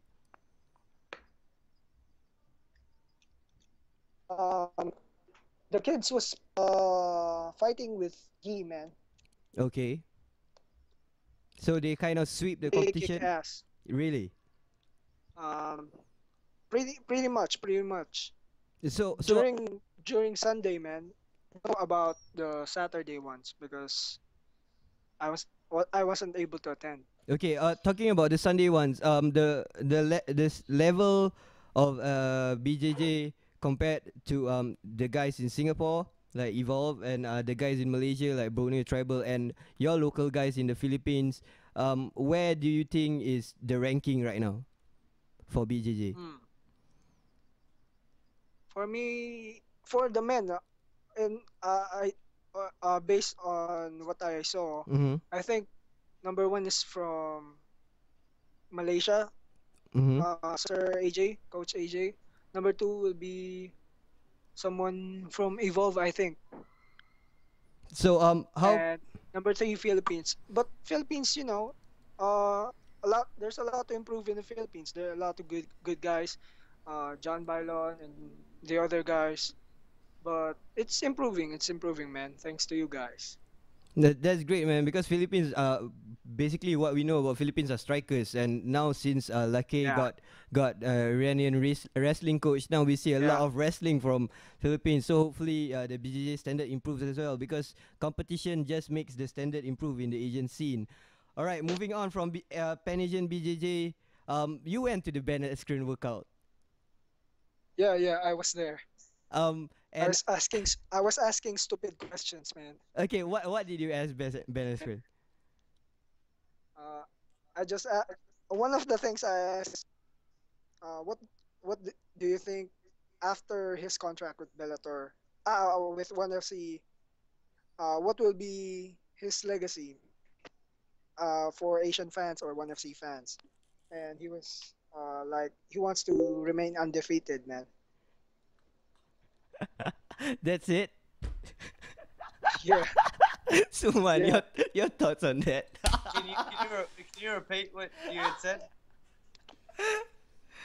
What Okay. did you Okay. What Mike said was he asked Ben Askren, what do you think his legacy will be after his contract ends in ONE FC? And Ben Askren answered saying, I will be undefeated. Yeah. No. That I will not that he wants to be undefeated. Undefeated. He wants. He wants.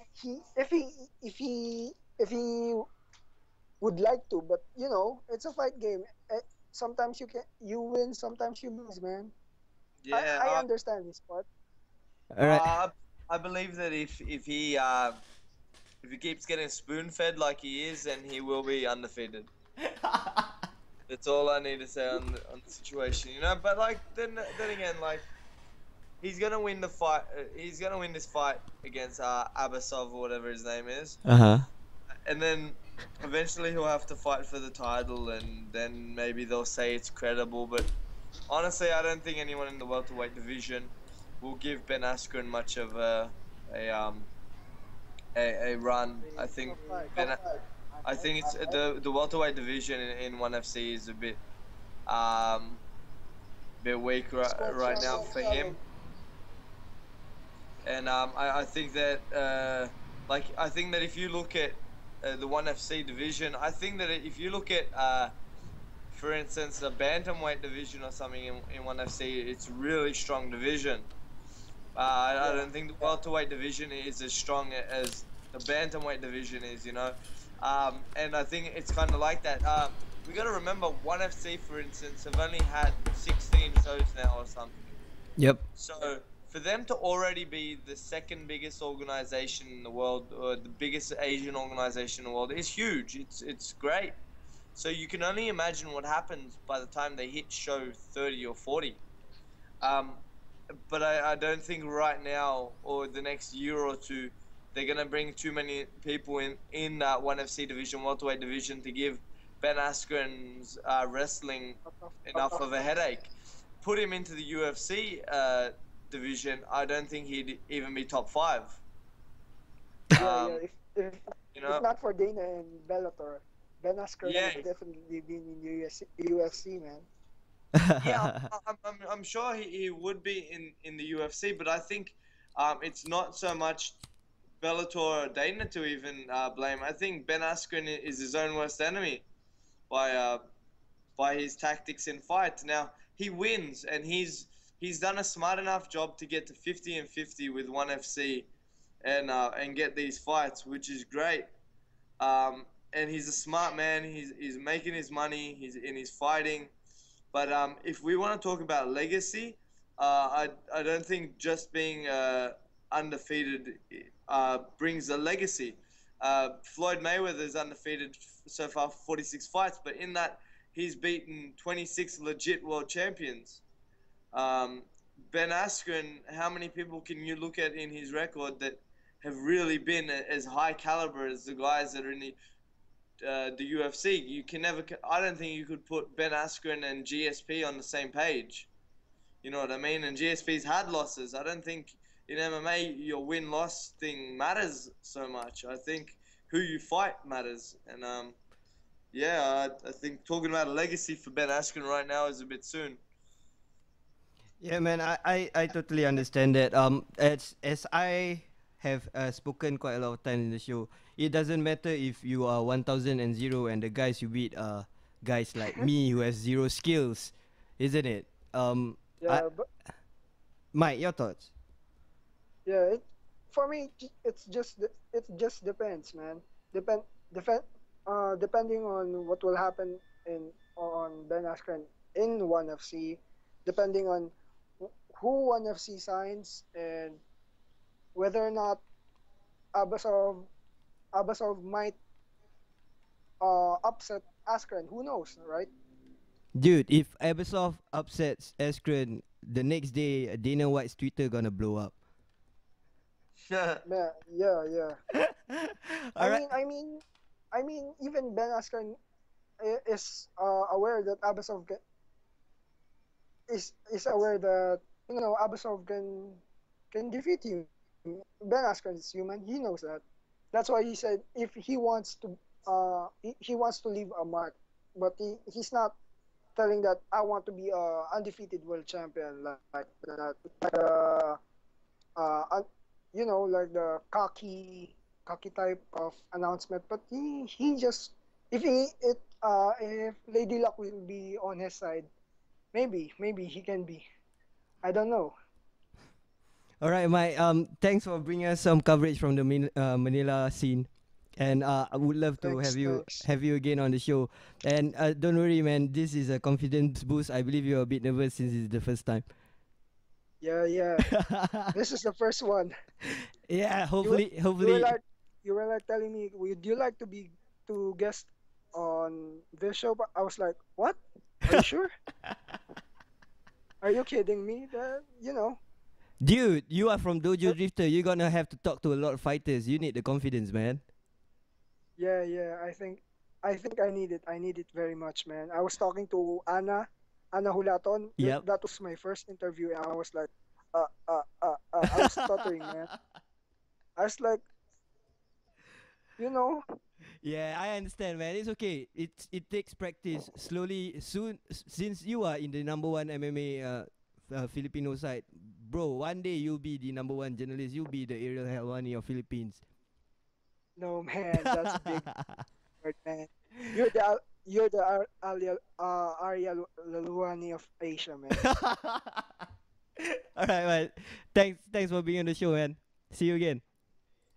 Hopefully, I won't stutter next time. All right, man. Thanks. All right, Bye, Mike. thanks. Oh man, that guy is just hilarious. All right. We'll move all the way straight back to Singapore. 1st August, Rebel FC Battle Royale. Suman, you saw the. Yeah, man. Some people are gonna be pissed. Some people are not gonna be happy about the match. Man, I think that the matchups that are being given are fucking gonna really cause some upsets. I know we're gonna see upsets. I usually I don't like to pick. I don't like to pick favorites. Yep. I like to always be the one that picks the upsets, but man, I think there's gonna be some upsets in this thing. Some tough first round fights. You saw what fights that I thought would have been like if we took away the random selection of fighters. You saw which fighters I would have liked to see matched up first round. But man, we're gonna see some good fights in this first round. I think we're gonna see some real legit fights. Miguel Torres versus Ashida, which is going to be a great fight. We're going to see Will Chope against Mauricio Dos Santos. Yep. And then we're going to see Pat Pomeranka versus Michael Tobin. Two Aussies go against it. Man, I thought this shit was rigged when I saw that. Really? Yeah, man. Why? You heard me before this whole thing turn around and say, man, Michael will not be happy about if he got matched up with Pat first round. I've said that before, and I'll say it again. He right now is kicking himself in the butt. Right? Like in one stage, you could say to himself, I could maybe get it to the floor and get an easy payday and get to the next round. Or at the same time, you can say, man, I could get knocked out before that even happens. You know, I know for a fact that someone like Pat, because I know his trainer, I know Pat's trainer quite well. Pat's trainer, Dan Hyatt, is actually someone who's been petitioning for this fight in Australia for a long time, and the fight has never happened. Pat has something that not many other people at the weight have. You know, he's got legit knockout power. Said it before, I'll say it again, man. He's got some quick knockouts and he's got some power in his hands. And I think that makes for a scary fight for anyone, you know. And I think that this was kind of Michael Tobin is 8-0. He's ranked, I think, 302 in the world. I think he's ranked 302 now. Someone who's usually 8-0 would most likely be ranked higher. Now, the ranking that I've seen he had that from is Fight Matrix. Now, Fight Matrix puts together your wins, your losses, who you fought, where you fought, how long your fights have gone for. It's a mathematical thing to see where you stand in the world. Now, some people are in the ratings and some people aren't in the ratings. Now, I think the ratings start at number 450. Yep. Michael Tobin is number, like I said, I think 302 or something in the world. Now, as someone who's 8-0 would usually be ranked a lot higher. Now, the reason he's not ranked higher is because of his level of opponents. Say if Michael Tobin had fought Miguel Torres in this first round of the fight, his rankings would boost marginally, like would just skyrocket. Or if you beat Will Chope, again, it would skyrocket. But I think he thought that this was his chance to get onto the world stage, to fight a big name, maybe someone like Will Chope, Miguel Torres or someone, and he ends up getting stuck with someone he could have fought in Australia. Now, as far as the show goes, I'll tell you, Singapore, don't blink. You know, because anything can happen in this fight. Don't look at a record and say 8-0, 5-4. Yeah, it's a clear-cut decision because Paddy can win. Pat's a great fighter. Now, Michael, on the other hand, he's an amazing grappler. He's a black belt in judo and he's represented Australia in judo. He's a legit purple belt in Brazilian Jiu-Jitsu. You know, and he can sub a lot of guys. He's 7 wins by submission, 1 loss by decision. I think it makes for a really interesting fight, and it's a fight that a lot of people in Australia would pay to see. So if this is being streamed live, I'm sure there's a lot of people that are going to be back home. They'll pay the $10 for pay-per-view to watch this live. Singapore, it will be a fight to watch. These guys aren't bigger names like Miguel Torres or something, but Pat puts on a show, and Michael finishes fights as well. So I think that Pat, even with a 5-4 record, is going to be Michael Tobin's hardest opponent to date. And yeah, I think it makes for a good fight. Pat's weakness as well is submission. So let's say the striker versus the grappler. It makes for an interesting fight. It makes for a fight that the crowd could get involved in. So yeah, I think that's going to be a great fight too. And then the last fight you got Radon. Yep, and That's right. yeah, Raiden and Yujiro. Yeah, Radon and Yujiro. So Radon, as we know, has fought Will Chope before. 7-4. Has a loss against Will Chope, and I think Yujiro is 11-8. Yep. If I'm not wrong. Yeah, Yujiro is 11-8, and like he's a Japanese fighter, and I always just say it, you know, because I really believe in the Japanese and the Korean fighters. You know, their heart is something that can't be matched. So you can't look at an 11-8 record and say that they're not a legitimate fighter. You know, you looked at Shafiq's last opponent, who was how do you say his name? Jiu Po. Say it. I don't know how to fucking say it. Guang Pyang Ho. Yeah, Guang Pong Ho. Okay, that's close enough. His record was 4-3. So people would be like, even, wins one, loses one, wins one, loses one. You don't really know what to think about this. Hey, the Koreans and Japanese guys always come to fight, you know.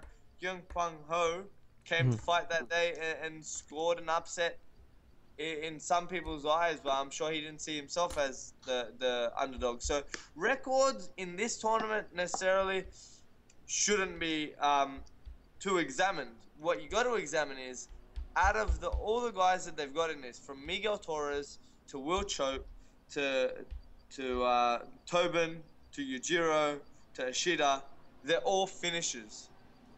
They are all legitimate finishers. To Dos Santos as well, who's got an incredible guillotine on him. Man, these guys are finishers. So I think that we're not going to see any of these grinding wrestling matches from any of these guys. I think we're going to see submissions and KOs, and really that's what the crowd wants to see. We're going to see some wars. We're going to see some battles. We're going to see some heartache. We're going to see some cries. I think Rebel FC, the way they've put these 8 guys together and the guys that they've brought together are entertaining fighters. Newcomers, old guys. They got the Miguel Torres. They got the guy who's looking for redemption. They got Will Chope. They got the young white kid, Tobin, who's just a quiet, shy guy who is 8-0 now. And then they got Pat Pomeranko, who doesn't even watch fighting or anything like that. He just comes and fights it, and he's not about all that bullshit, you know. You see Pat at the Rebel FC press conference where they did the announcement. He comes in wearing a suit, and then he's got his gym shirt under it. That's cool as fuck, you know. You know, RVT Riot Valley Tudo, you know. So he comes in representing, you know. He doesn't care about looking too flash. He wants to be himself.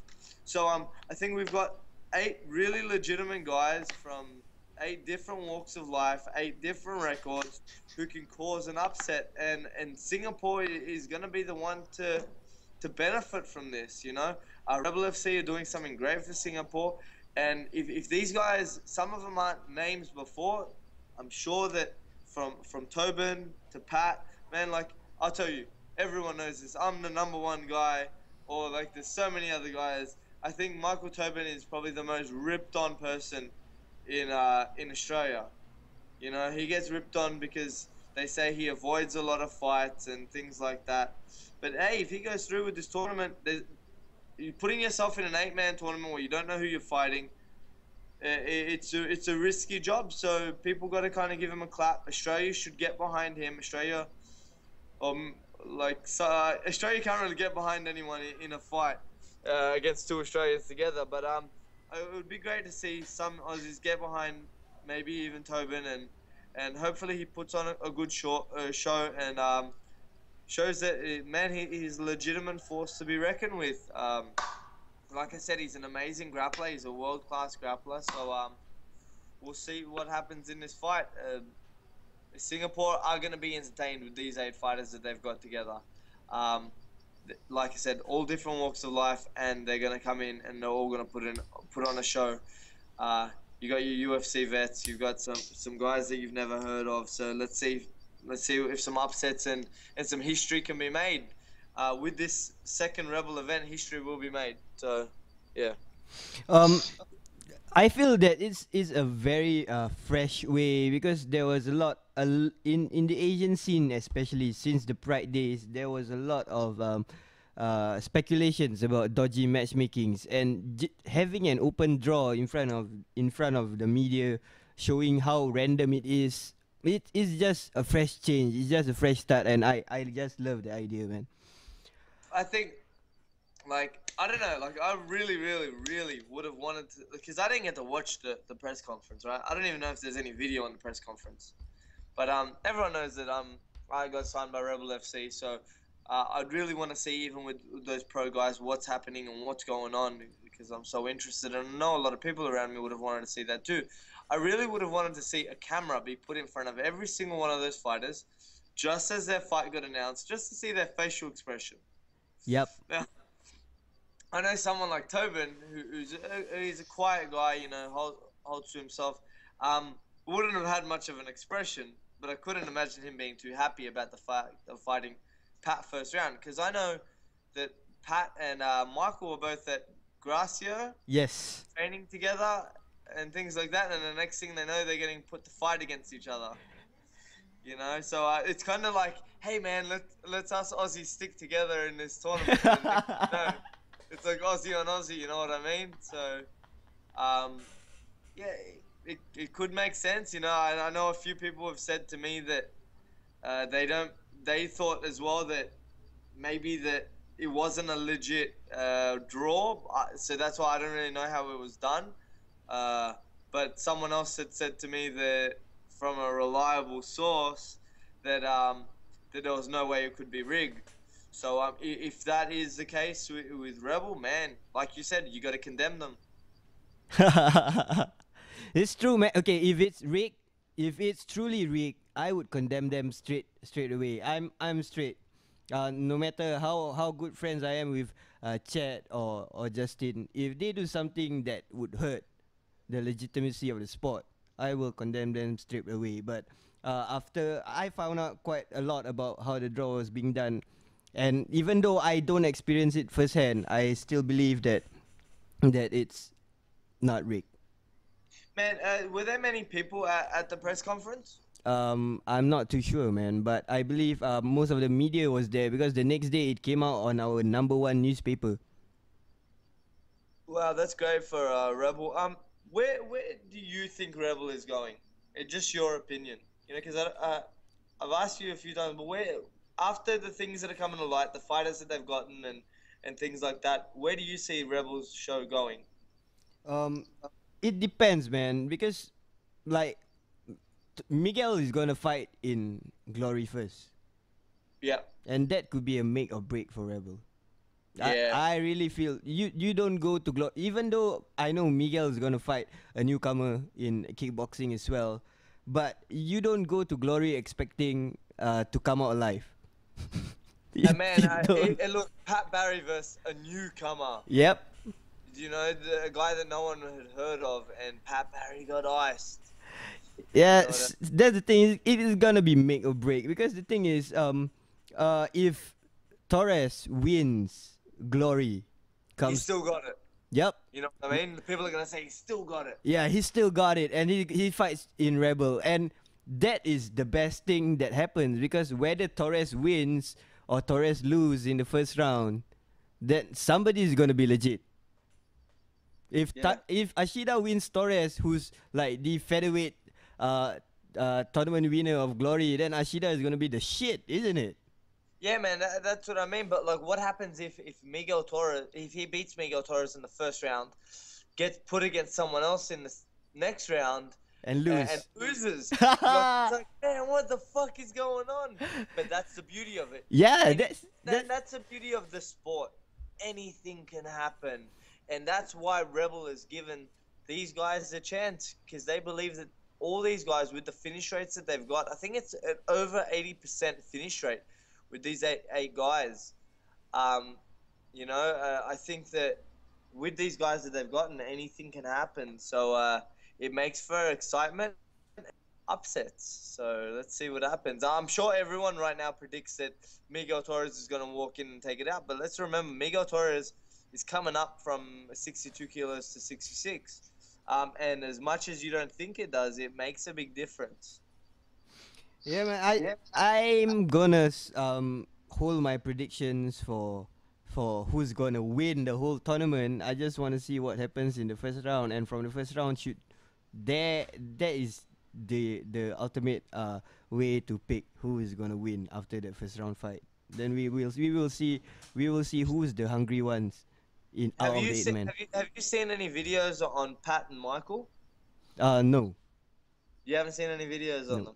Okay, talking about Pat and Michael, since they are like considered one of the top guys in Australia, was there at any point of time a promotion in Australia tried to make this fight happen? Yeah, a few. A few. Listen, yeah, from what I've heard, it's happened. They've tried it a few times, and this is just what I've heard from other people, and from what I've heard is they've tried to make this fight happen before, and Michael's team, I won't say Michael's team wasn't interested in the fight. They said that he wasn't interested in the fight, and before all this happened, I actually spoke to Dan Hyatt, who is Pat's trainer at Riot Valley Tudo. I spoke to Dan Hyatt, and he had said that man, it would be a dream for him to get Pat and Michael in the first round of this tournament. There's nothing he wanted to see more, you know. So you know, it's a fight that Australians have wanted to see.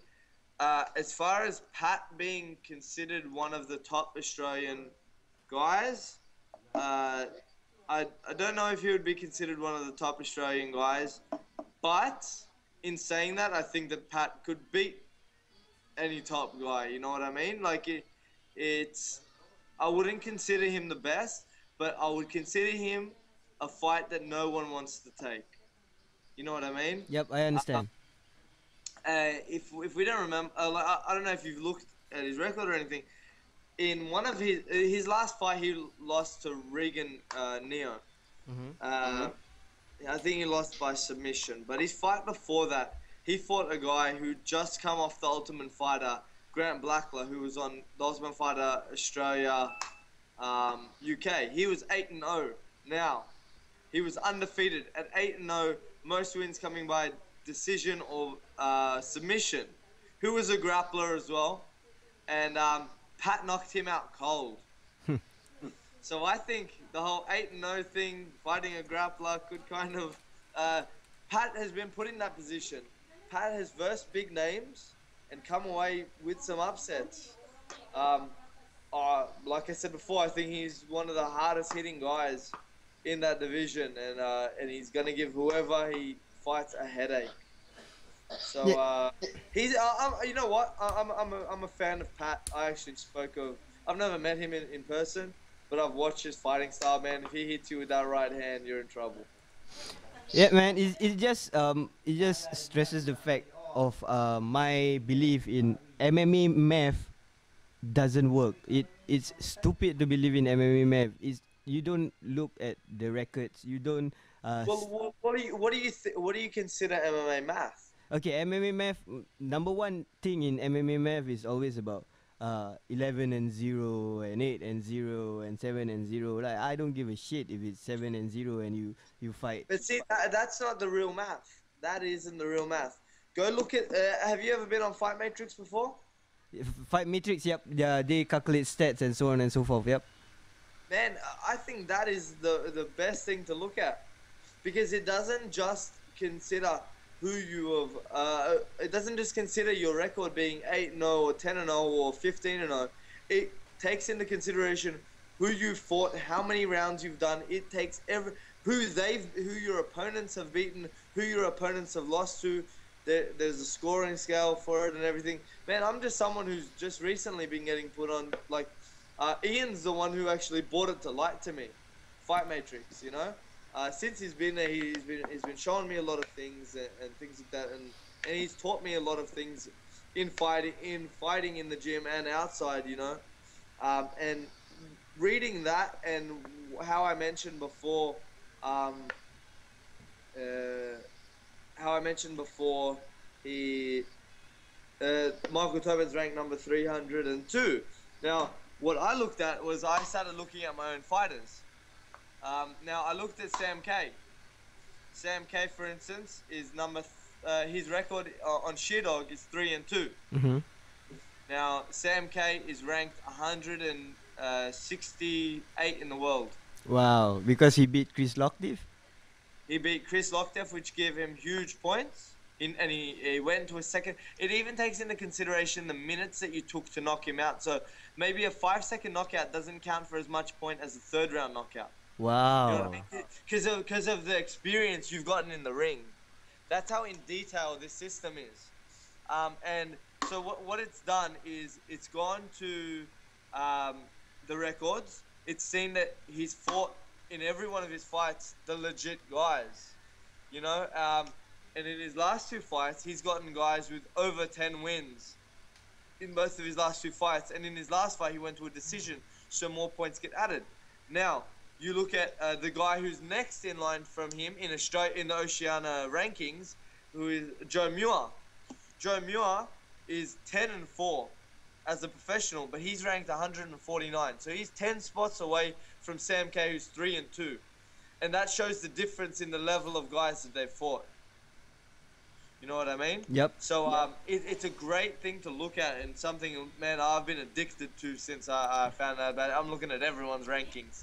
And yes, it's real cool. It's got guys around the world that you would never expect to see. So it doesn't, you could have a losing record and still be ranked higher than someone who's 5-0. You know what I mean? And that's real MMA math. Yeah, that's real. See, that it's not the MMA math that some people would think, oh yeah, this guy's fucking 7-0, 8-0, this guy's 5-4. Let's make this guy a 4-1 underdog. It's not like that. Yep. That's great, man.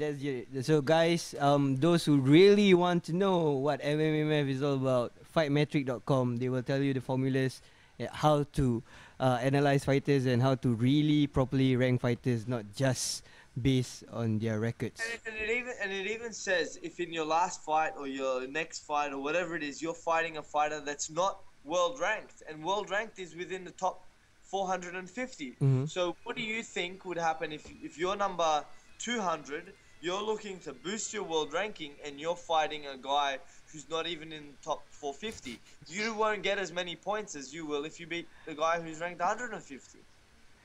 Yeah, man, that's true.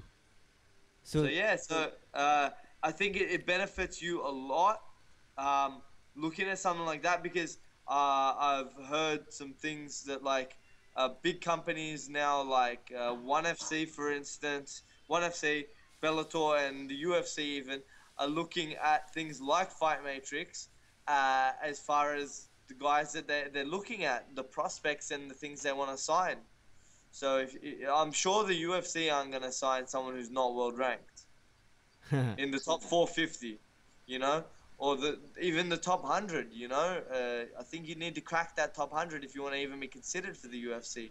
So guys that are looking to protect their record too much, maybe you're getting unraveled soon, you know. Yeah, that's good, man. I just hope that this kind of service is getting more popular with the MMA fans, so that in the end, if you look at the Oceania rankings, right, mm-hmm. which is Australia, New Zealand.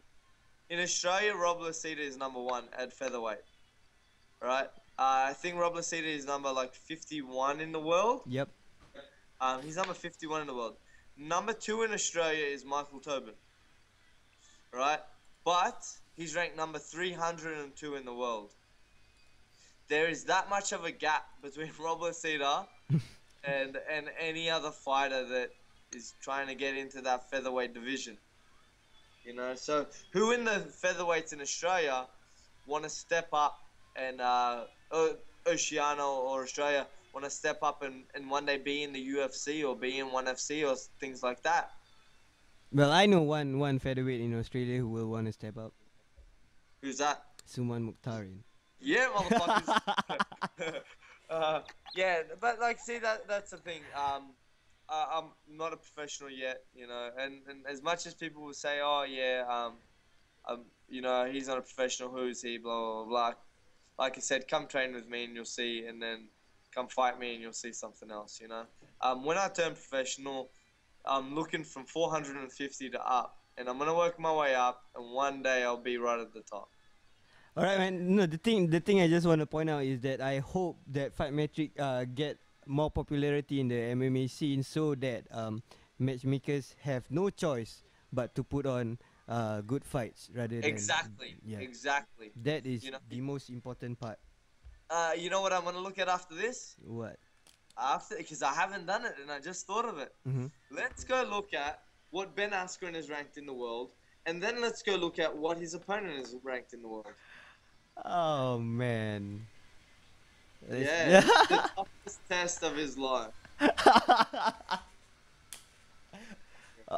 You just give me a great idea down there, but let's hold. Yeah, I'm sure Ben Askren's ranked in the top 20, right?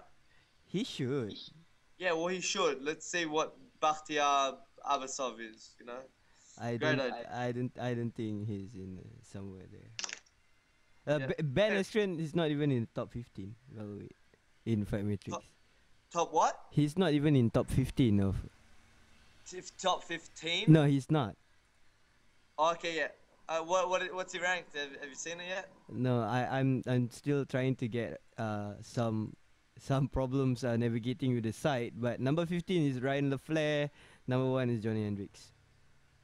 Okay, so you have Ryan LaFleur, who's ranked now. Okay, now you got to remember what organization you fight in has a big impact on it as well. So fighting in the UFC is obviously gets you more points than fighting in Bellator.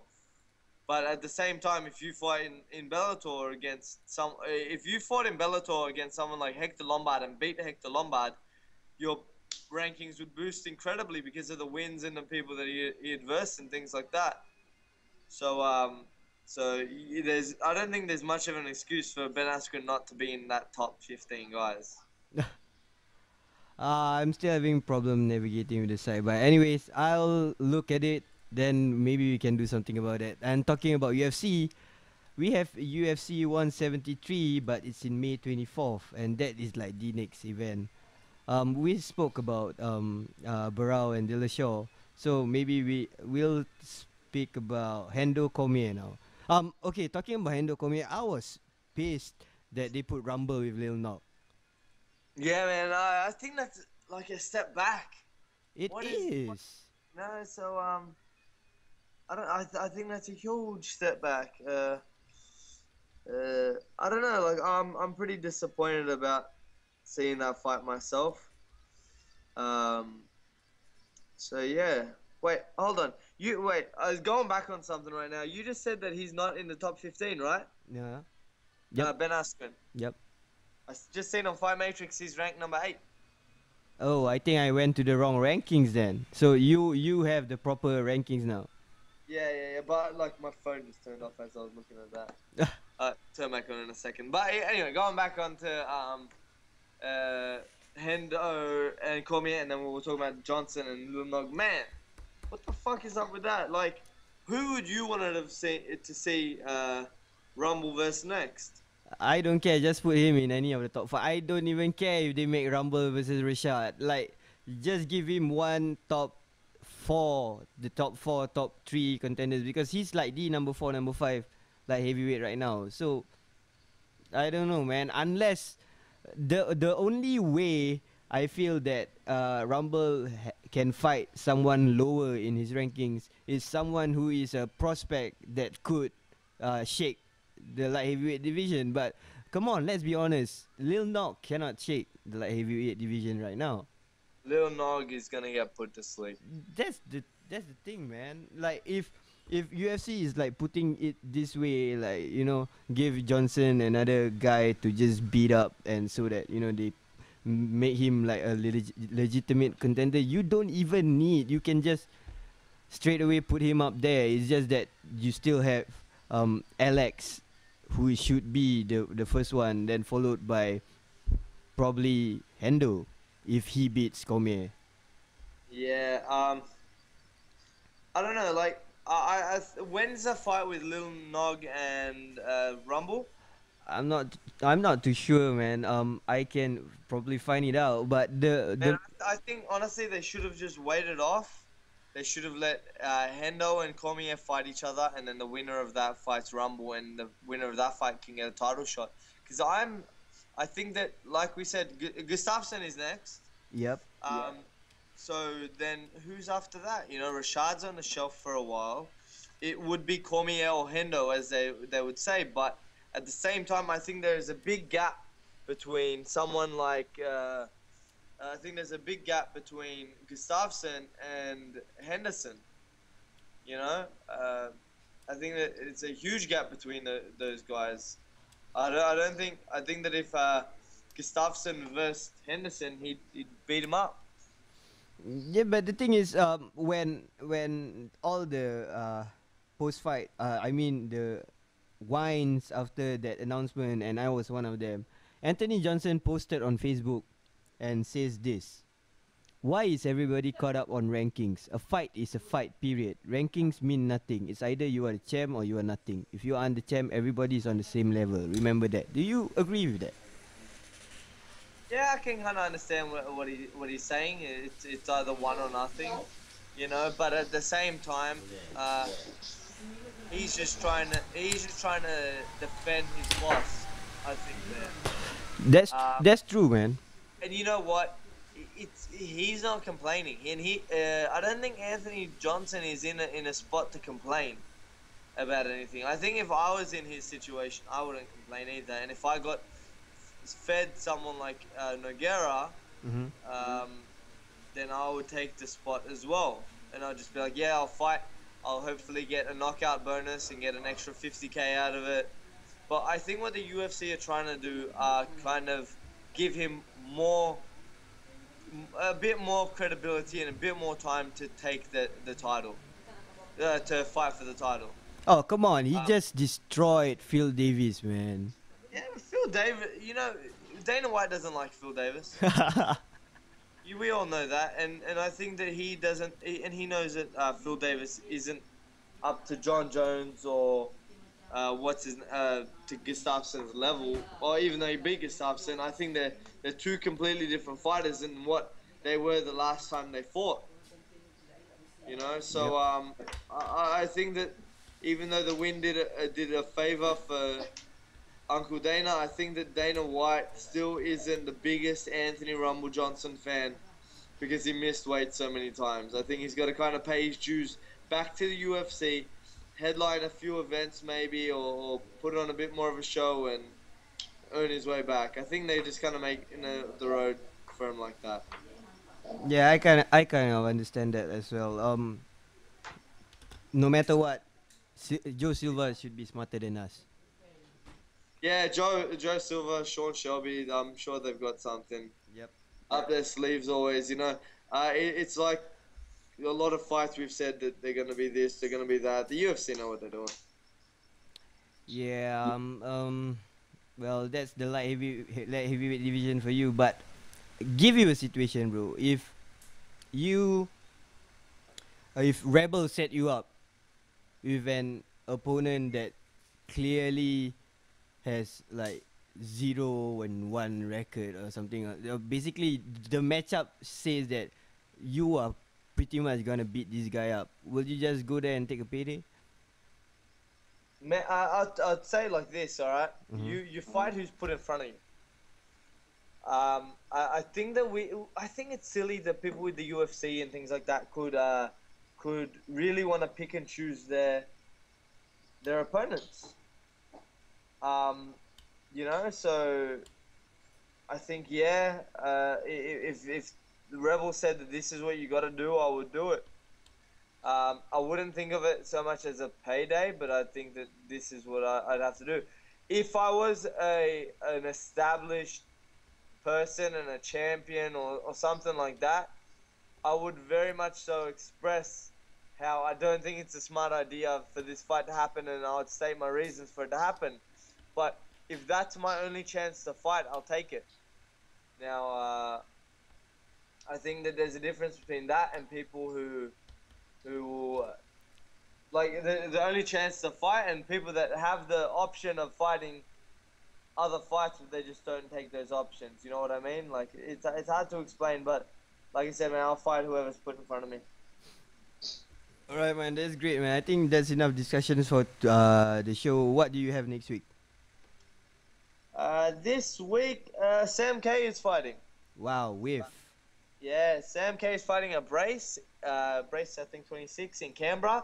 He's fighting Mike the Turninator Turner. Now, man, if you were onto this, there's been so much shit talk on Twitter and Facebook and, and things like that. Yeah, well, this is what happened, right? And I'll give you a bit of the backdrop on this story. Yeah. So the backdrop on this story is, what's his name? Who's that guy? Oh yeah, Mike Turner. Mike Turner has come in, and it's obviously a random check for. Oh, it's a random tournament. Now, it's not a random tournament as in what Rebel did, where they kind of picked it out on the spot. We kind of weren't told anything, and they said that the matchups were picked at random. Alright. So, what happened was the fighters got put into the tournament. Now, the fighters got named. So Sam K got named, and a few other guys got named in the light heavyweight tournament, of who's considered the best light heavyweight guys in Australia. And then when all the names got put out, there was one guy who wrote, and he goes, man, he goes, I was meant to fight Sam K a year and a half ago, and then in like bracket, in like inverted commas, put, then he got injured, and then I had to settle for fighting someone else. So kind of saying that he doesn't think that Sam was injured when they were meant to fight. When this guy is, I think his record's like 3-3 or something, you know, like, but he's a heavyweight. And he just started talking a bit of crap, and then what happens is, like, after a bit of the talk back and forth between some guys from Sam's camp and some guys from Mike Turner's camp, just so you happen, Sam and Mike get put together in the first round. Yeah, as soon as a photo gets put up of it, you just see like people ripping on Sam, saying how he's gonna lose and things like that, and all this shit, like, I don't know, like all this trash talking, and it's really, really gonna be heartbreaking for Mike Turner on the weekend. I think Sam's looking better now than he has ever before. He's, like I said, he's a 21-year-old guy that just keeps improving and keeps improving leaps and bounds. You know, he's versing Mike Turner, who's a brown belt in Jiu Jitsu. And he's known that if he hits the floor, you know, he finishes the fights. But I don't think it'll be like that. I think Sam's got a few tricks up his own sleeve, and Sam can finish the fight wherever he wants. So it's going to be an explosive fight at Brace. So we have Sam K on Brace fighting, and in the first round of that tournament, and we'll see what happens from there. But yeah, it'll make for an interesting after party. You know, we'll see what everyone from Mike Turner's camp has to say after, and we'll see if anyone from our camp's still talking after the fight too. There's been so much back and forth talk. I'm pretty confident we're going to get the last laugh here, and I think Mike Turner's crowd's going to be a bit silenced. All right, man. That's awesome, man. Thanks, man, for being on the show. I understand that you are sick. Yeah, man. I haven't left my bed or anything in the last 2 days, and I actually haven't even been into the gym. I don't remember the last time I haven't gone to the gym. And today, like, when I woke up, I was too sick, and then in the afternoon, I still told my brother, man, I'm too sick to come to the gym. And then I was on the toilet for how long? And then I took a shower, and I'm like, oh, fuck it, I'm not missing out on Monday Night Mayhem. I have too much fun. Oh man, I totally appreciate me coming on the show despite being sick. You are the best, man. Coming up for the fight scene this week is Fighting Words Casey Schweier versus Stephen Langdown for the 1FC fight. And tomorrow I'll be spending my whole day with Major Overall. And we will do a new segment called This Is My Life, where we show the human side of fighters. And I think it's high time that we do that. I think one day, Suman, you have to do it as well. We want to know what's happening in your daily life, what you do when you wake up, what you eat, your favorite food, and so on. I think fighters are being put up too much as a machine killing other people in the cage, and it's time to show their human side, like what UFC have done in their countdowns, and it's good stuff. Yeah, man, I'd love to do something like that. Yeah, man, awesome, man. That's all for tonight. We try to keep it at 2 hours tonight because there's too many complaints of a long show. See you guys next week. Thanks, man. See ya. All right, see ya.